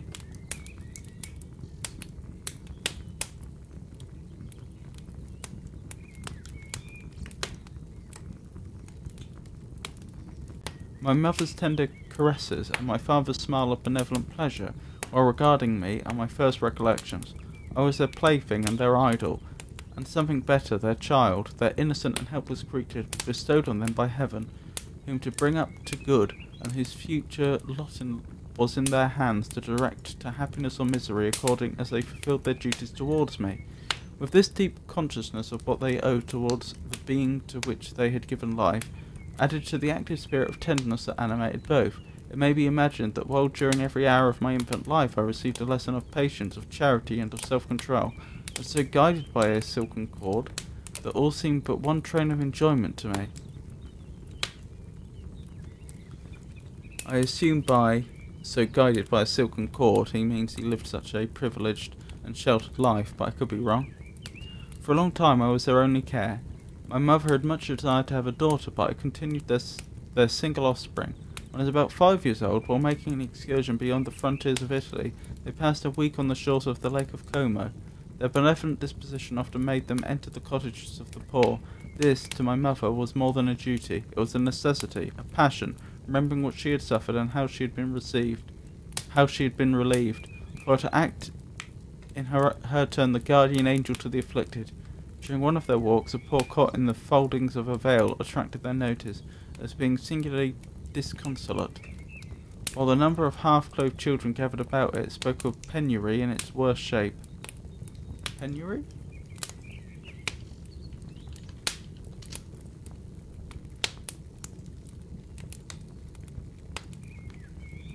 Extreme want, poverty, destitution.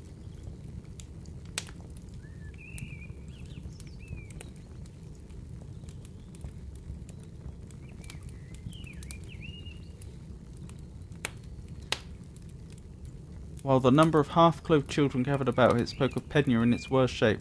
One day, when my father had come by himself to Milan, my mother, accompanied by me, visited this abode.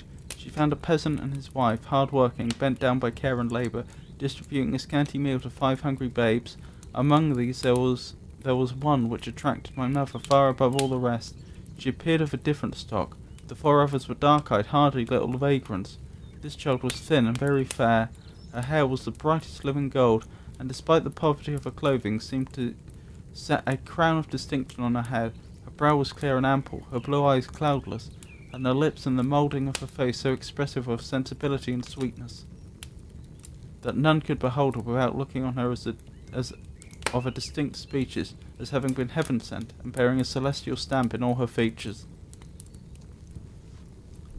The peasant woman, perceiving that my mother fixed eyes of wonder and admiration on this lovely girl, eagerly communicated her history. She was not her child, but the daughter of a Milanese nobleman. Her mother was a German, and had died on giving her birth.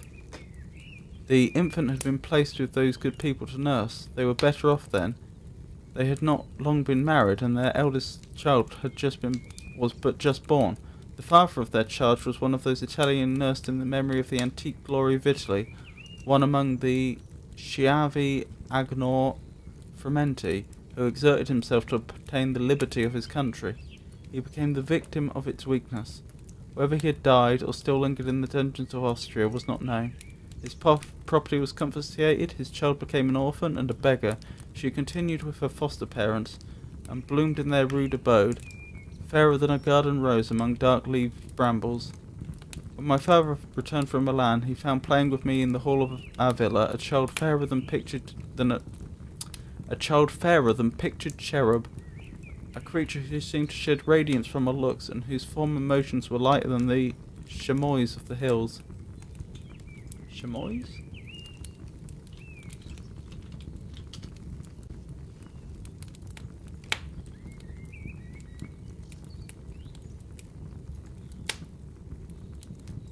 A short-horned goat antelope native to mountainous terrain in southern Europe. Short for chamois leather, soft pliable leather originally made from the skin of chamois. Nowadays the hides of deer, sheep and other species of goat are alternatively used. The traditional colour of chamois leather. An absorbent cloth used for cleaning and polishing, formerly made of chamois leather. A padded insert which protects the groin.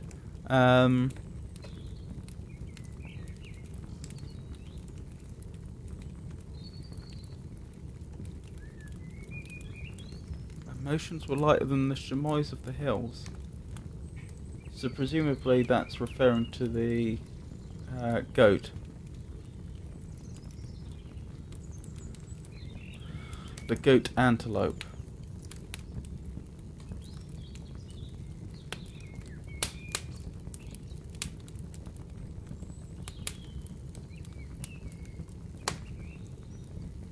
The apparition was soon explained. With his permission, my mother prevailed on her rustic guardians to yield their charge to her. They were fond of the sweet orphan. Her presence had seemed a blessing to them, but it would be unfair to her to keep her in poverty and want, when Providence afforded her such powerful protection.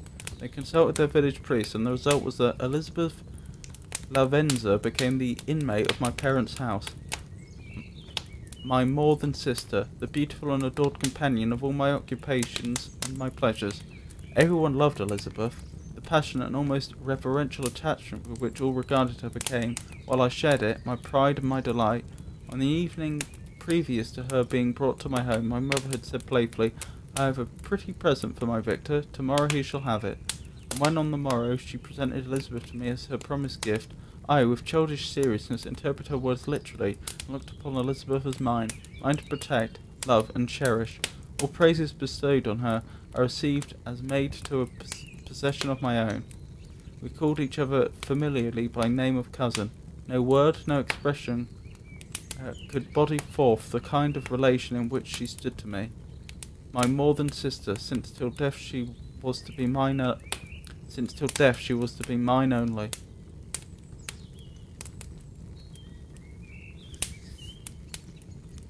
So that concludes the wrong page. That concludes the prose section of this stream. So we will move on to riddles. I believe the last riddle that we looked at last week, the final riddle we looked at last week, was 96, which is as follows.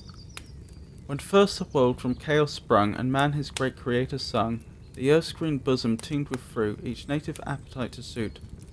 Though bowed beneath its load the vine, and flowed the bowl with generous wine, thou beauty, harmony, and love declared the system from above. The glorious plan was incomplete, and mortals wanted something yet. I came that something was supplied. I snatched the wreath from cloistered pride, bade knowledge ope her ample store. That's probably... Wait, does that mean... I think I looked this up last week.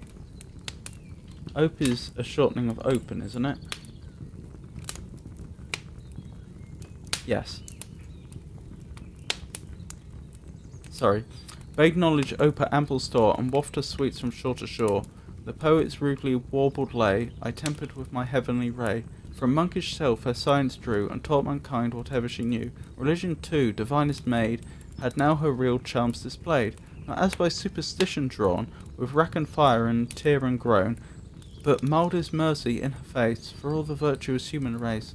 Nor are my precepts singly told, but multiply 10,000-fold. To every party, sect and age, I mark that whilom did engage the fond pursuits of heroes, kings, of cities sacked and other things, which never without me would be known, but into drear oblivion thrown.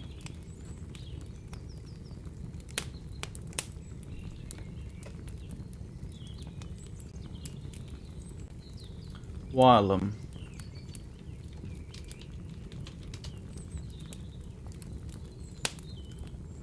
While. Fair enough.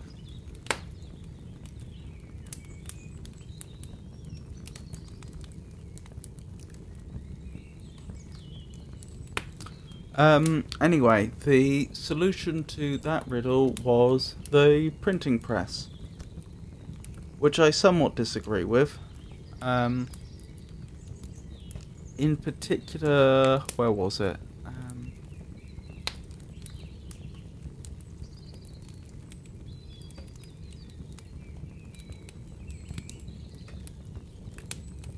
Where was it?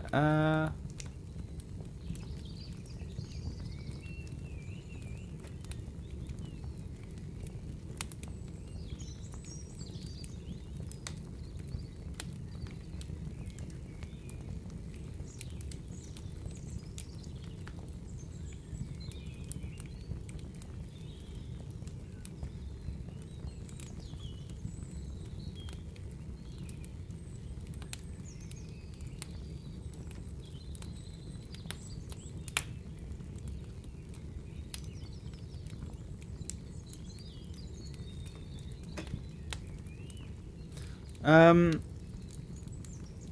I can't find a single very clear example, but in general, the idea that knowledge wasn't properly open to the human race until the printing press was created, I disagree with. I think most of the points that are being made here could also be made about writing in general, and that perhaps would have made a better solution to this riddle. But I do take the point that once the printing press was invented, it delineated a sudden change in what was possible in terms of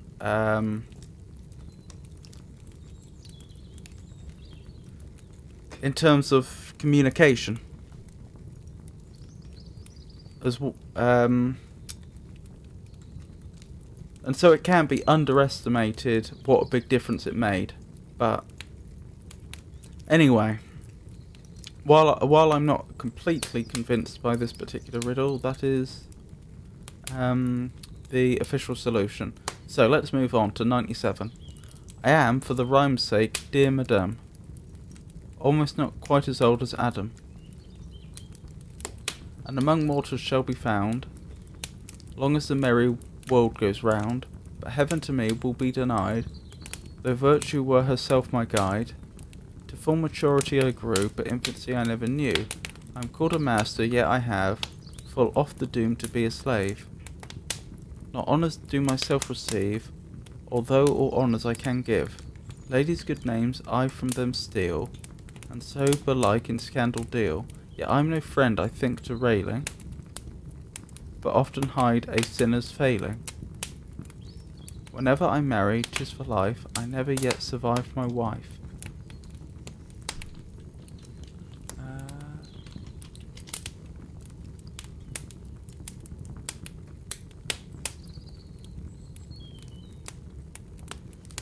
Railing. Unfortunately, Wiktionary is not much help. It only comes up with the fence sense.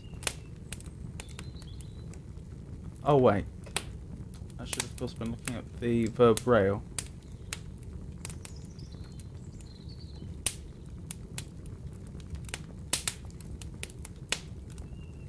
To travel by railway to enclose with rails or railing to range in line to...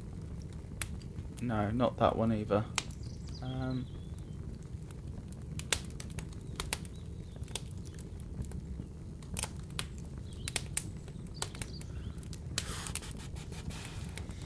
Let's try my physical dictionary.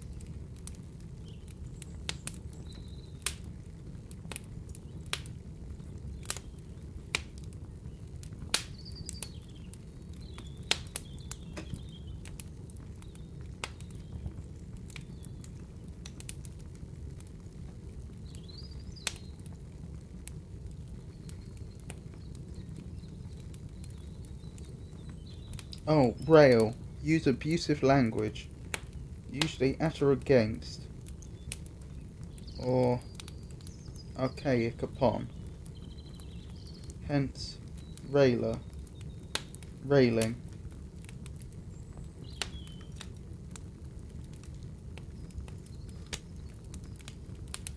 Yeah, I'm no friend, I think, to railing, but often hide a sinner's failing.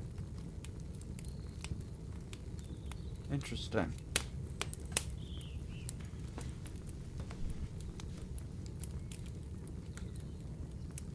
Almost not quite so old as Adam.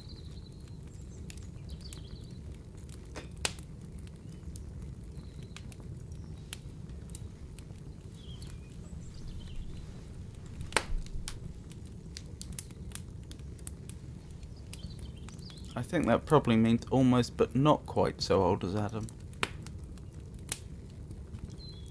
And among mortals shall be found, long as the merry world goes round. But heaven to me will be denied, though virtue were herself my guide. From maturity I grew, but infancy I never knew. I'm called a master, yet I have, full oft the doom to be a slave. Not honours do myself receive, although all honours I can give. Ladies' good names I from them steal, and so belike in scandal deal. Yet I'm no friend I think to railing, but often hide a sinner's failing. Whenever I marry, 'tis for life, I never yet survived my wife. Hello Yisha, how are you? Oh, I'm good.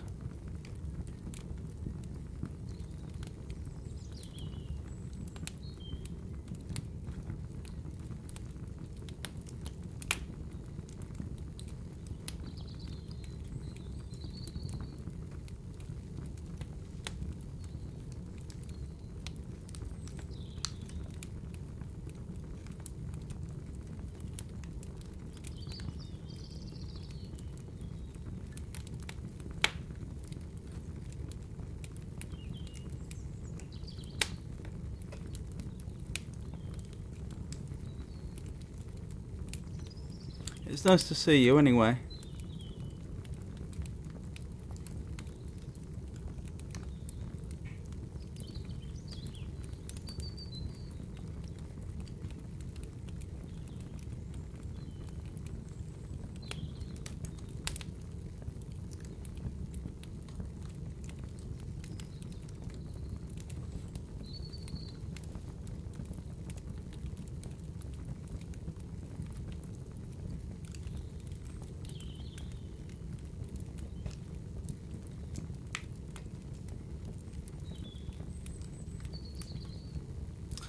Though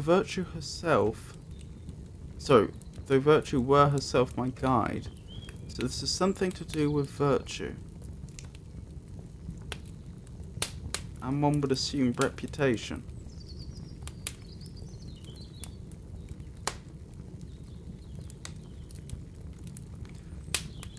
Often hide a sinner's failing.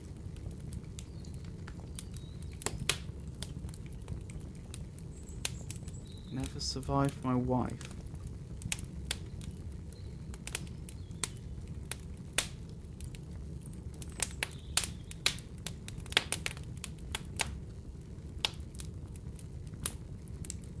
This is something that can in some sense marry.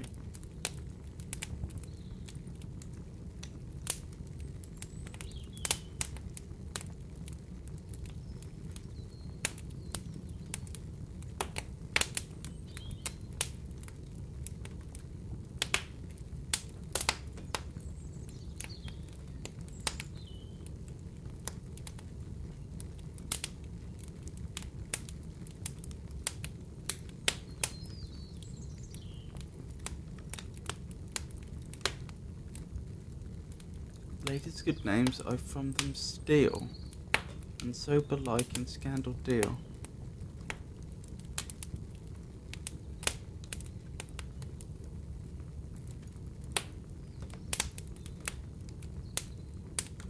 Rumours, perhaps, although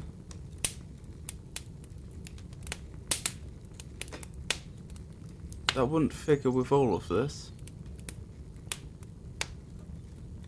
I don't see how virtue would be a rumour's guide.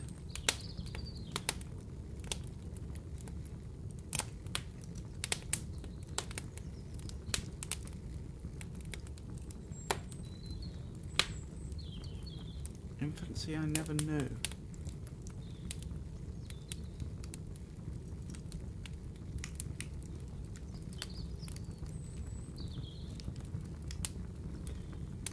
I'm called a master, yet I have full of the doom to be a slave.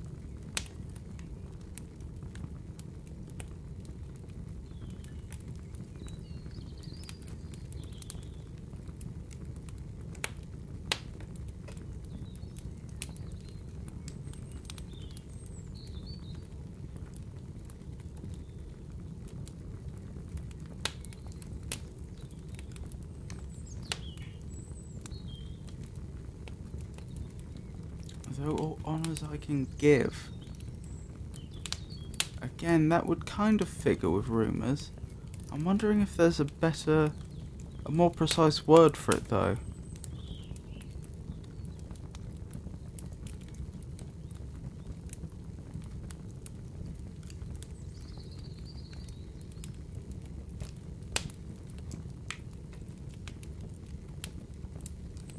Gossip?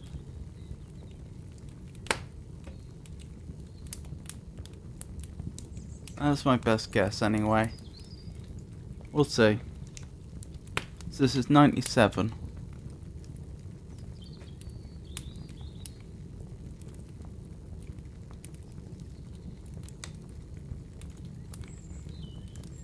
Husband. That doesn't make sense.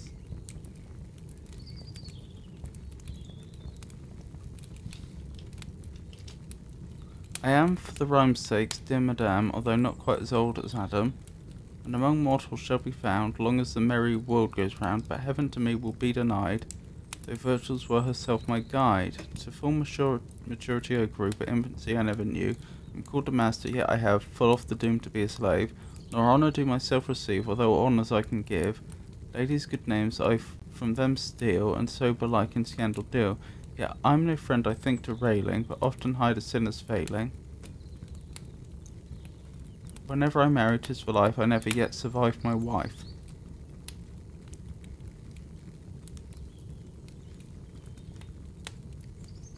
I suppose this is the institution of being a husband, as opposed to an individual husband.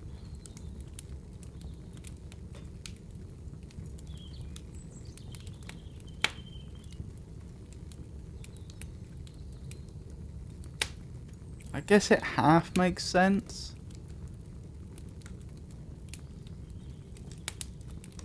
I mean, things like, and among the mortals shall be found long as the merry world goes round. I mean, that makes sense.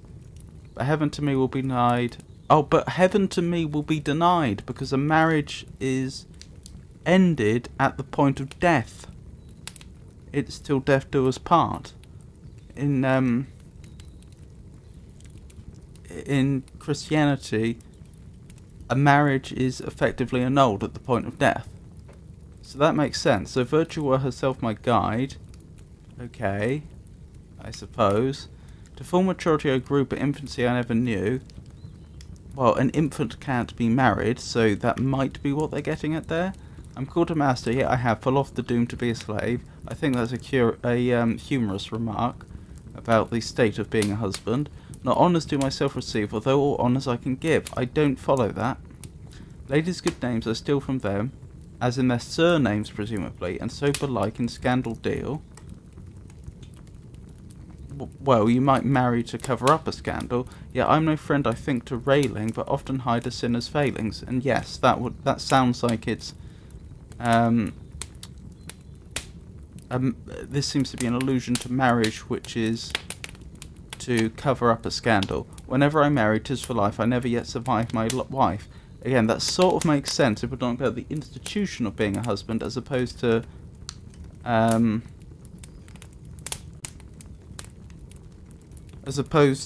individual husband. So it half makes sense. I'm not entirely convinced by that one though. 98. When first Columbus left his native shore, in search of worlds to us unknown before, with him I went, and first of all the crew, with pleasure did the charming prospect view. When he returned, I too returned again, yet never was within the realms of Spain. Though in all countries, in all climes I've been, yet in fair Europe never was I seen. The beauteous nymph I never do befriend, though on their charms I constantly attend. At court and cabinet I bear great sway. Now what I am, ingenious ladies say.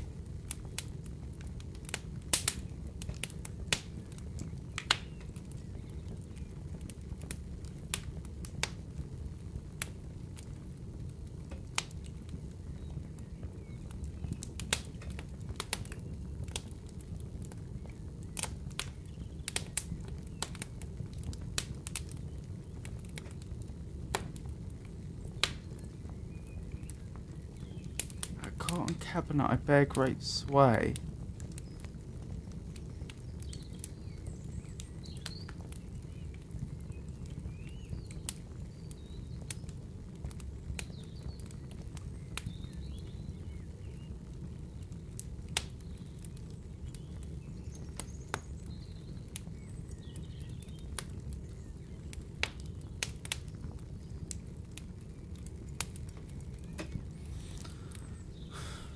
It's curious that it refers to returning when Columbus did, but was never again seen in Spain. Sorry, was never within Spain.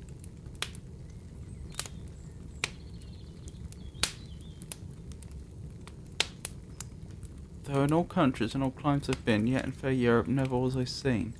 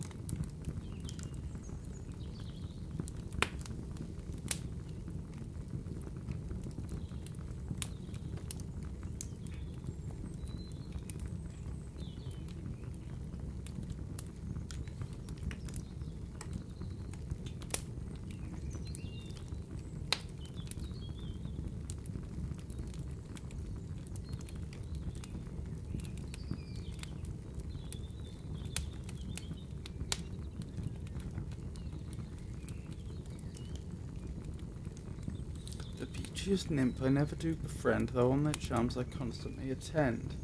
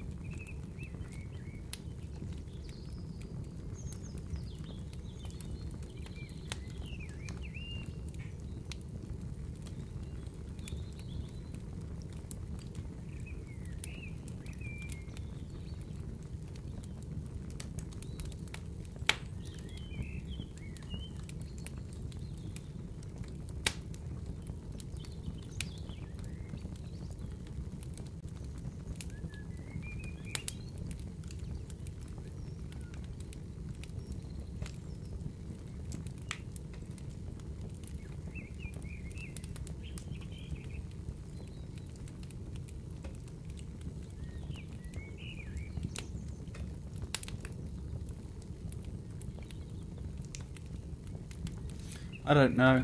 Gonna have to look it up.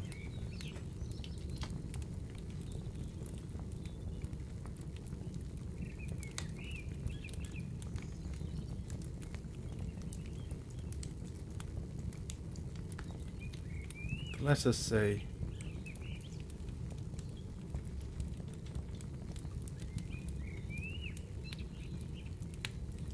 I'm trying to solve a series of riddles. I'm afraid I'm at the very end of my stream. This is how I always conclude my streams, with half an hour of... Sorry, my Wednesday streams, my poetry, prose and riddle streams, I conclude them with about half an hour of poetry. Sorry to hear you're tired and exhausted. And no worries about the slow reply. These are riddles from the 18th century, so they're I do apologise, the early 19th century. So these are you also have to bear in mind the difference in culture and the difference in what they knew then to what we know now. See, I had a sneaking suspicion it was going to be another one of these riddles where it was to do with a letter, because this is a theme. There have been a series of these riddles where the solution is a letter of the alphabet, but the thing that threw me off was where it said, when he returned, I too returned again. That just didn't sound like the solution was going to be a letter of the alphabet. But okay, we know the solution is supposed to be the letter C, so let's go through it again. When first Columbus left his native shore in search of worlds to us unknown before, with him I went. Well, C is in the name Columbus, and first of all the crew. Oh, because it's the letter C. Okay, that was a big giveaway that I missed. With pleasure did the charming prospect view. When he returned, I too returned again, yet never was within the realms of Spain. Oh, the word Spain. I suppose when he returned, I too returned again is just another reference to the fact that the letter C is in the word Columbus, but just the way it's written didn't make me think in those terms. Though in all countries and all climes I've been, yep, yet in fair Europe never was I seen. Okay, I should have realised this is... It threw me off with the way part of it was written, but I probably should have realised. The beauteous nymph I never do befriend, though on their charms I constantly attend. At court and cabinet I bear great sway, now what I am ingenious ladies say. Oh yeah, that's another interesting thing about this book of riddles. It's written... There's a lot of riddles that seem to indicate that the reader is assumed to be a woman, which is interesting. 99. Let's see if I can finish on a correctly guessed answer. To 5 compositors I owe my frame, and what is singular when viewed my name. Forwards and backwards will be found the same. So it's a palindrome. When I'm discovered, you will plainly see what the proud peer and peasant soon will be. To 5 compositors I owe my frame, and what is singular when viewed my name. Forwards and backwards we found the same. Okay, both these lines seem to be saying that it's a palindrome. To 5 compositors I owe my frame. Does that mean it's got 5 letters? When I'm discovered, you'll plainly see what the proud peer and peasant soon will be.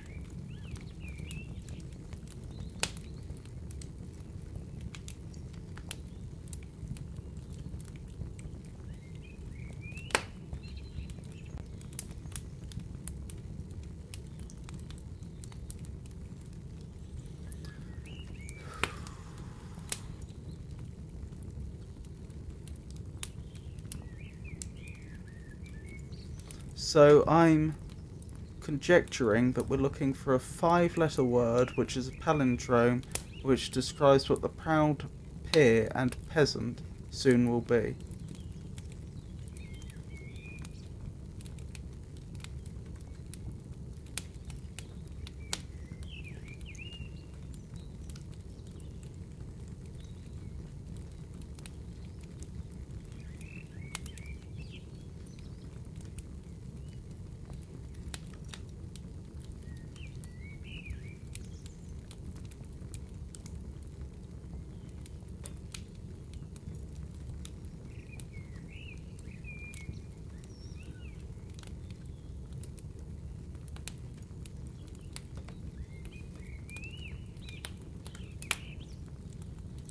When it says the proud peer and peasant, does it mean the proud peer and the proud peasant?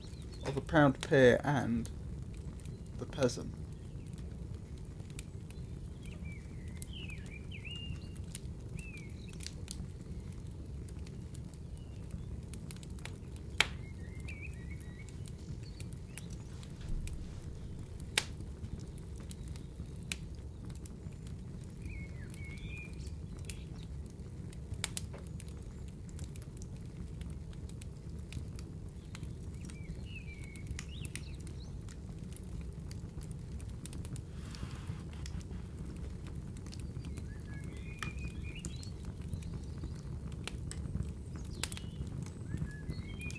I mean, one can't help but wonder if it's a reference to death, but it might not be.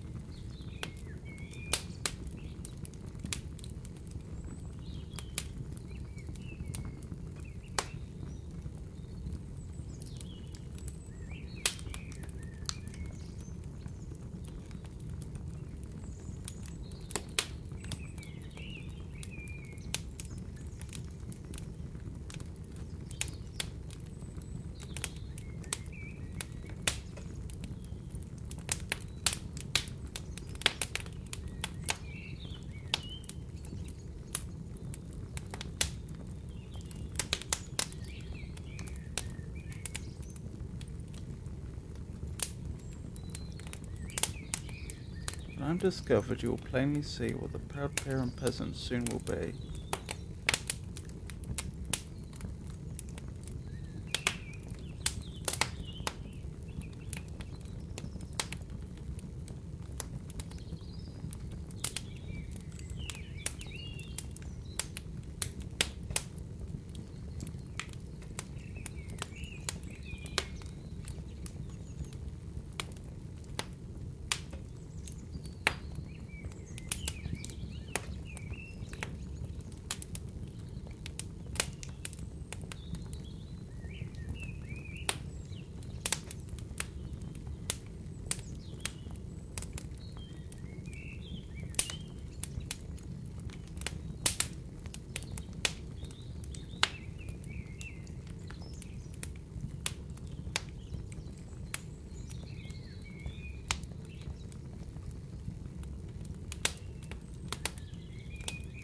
No. Gonna have to pass on this one as well. Perhaps I'll do one more. I'll try 100 as well.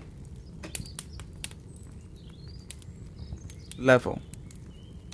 Oh, as in, presumably that means brought to the same level?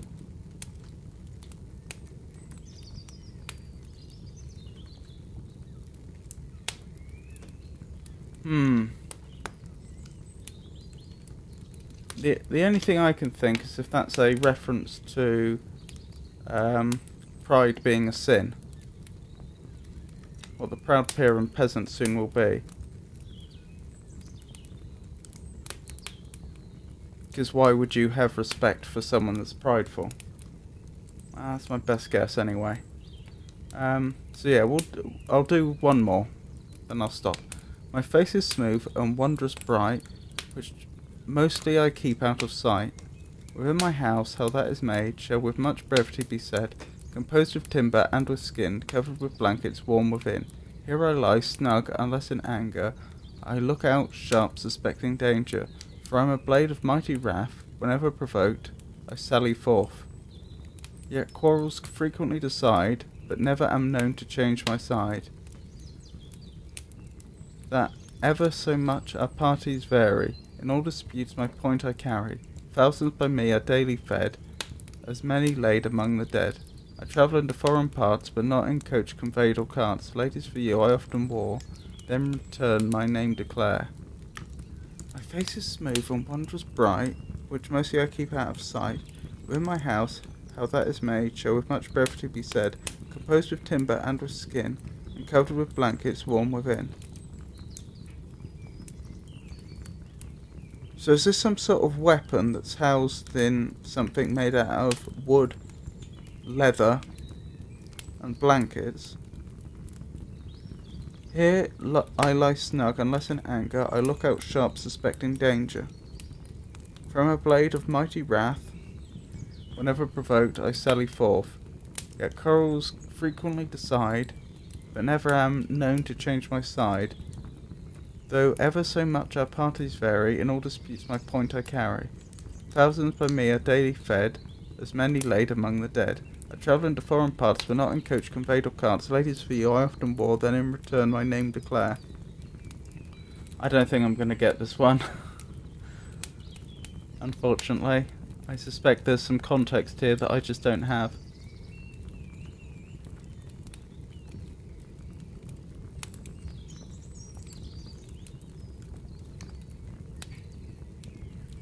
I mean, they say covered with blankets, warm within.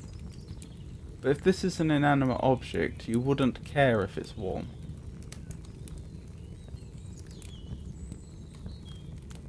For I'm a blade of mighty wrath. If we're to take that literally, then it is a blade.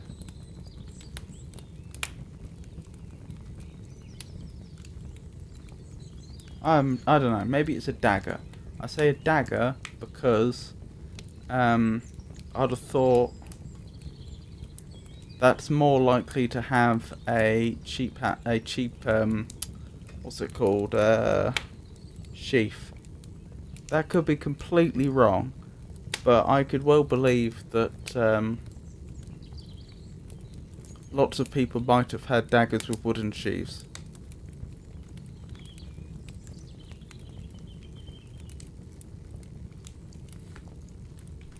Let's see.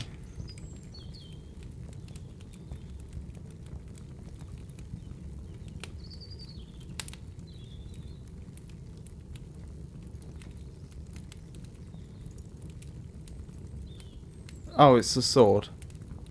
Oh.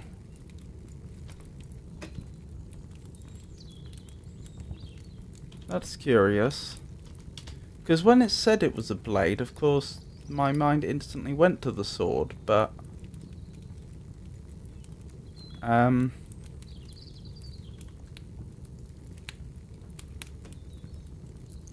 aren't really very many other candidates, are there?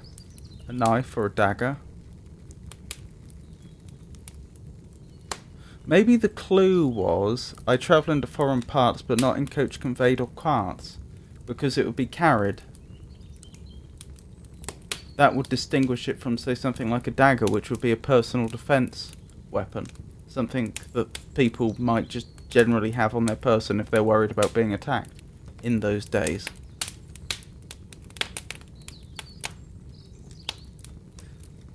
Okay, fair enough. So, bit unlucky with the riddles today, but never mind. So, thank you for coming, everyone. I hope you enjoyed the stream. I'll be streaming again on Friday, in which I'll be continuing with Return to Monkey Island, which is the Monkey Island game that was only released on Monday. Friday will probably be more of the same, since I'll be playing that game until completion. Monday I'll also be streaming again, and then next Wednesday it'll be back round to Poetry, Prose and Riddles.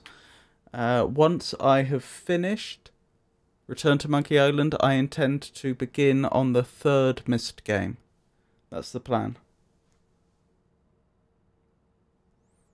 Oh, thank you, Yisha. It's it genuinely is lovely to see you. And yeah, I hope to it'll be lovely to see you whenever you can make one of my streams next. So, thank you everyone that came, and I hope you all have a wonderful night. Good night.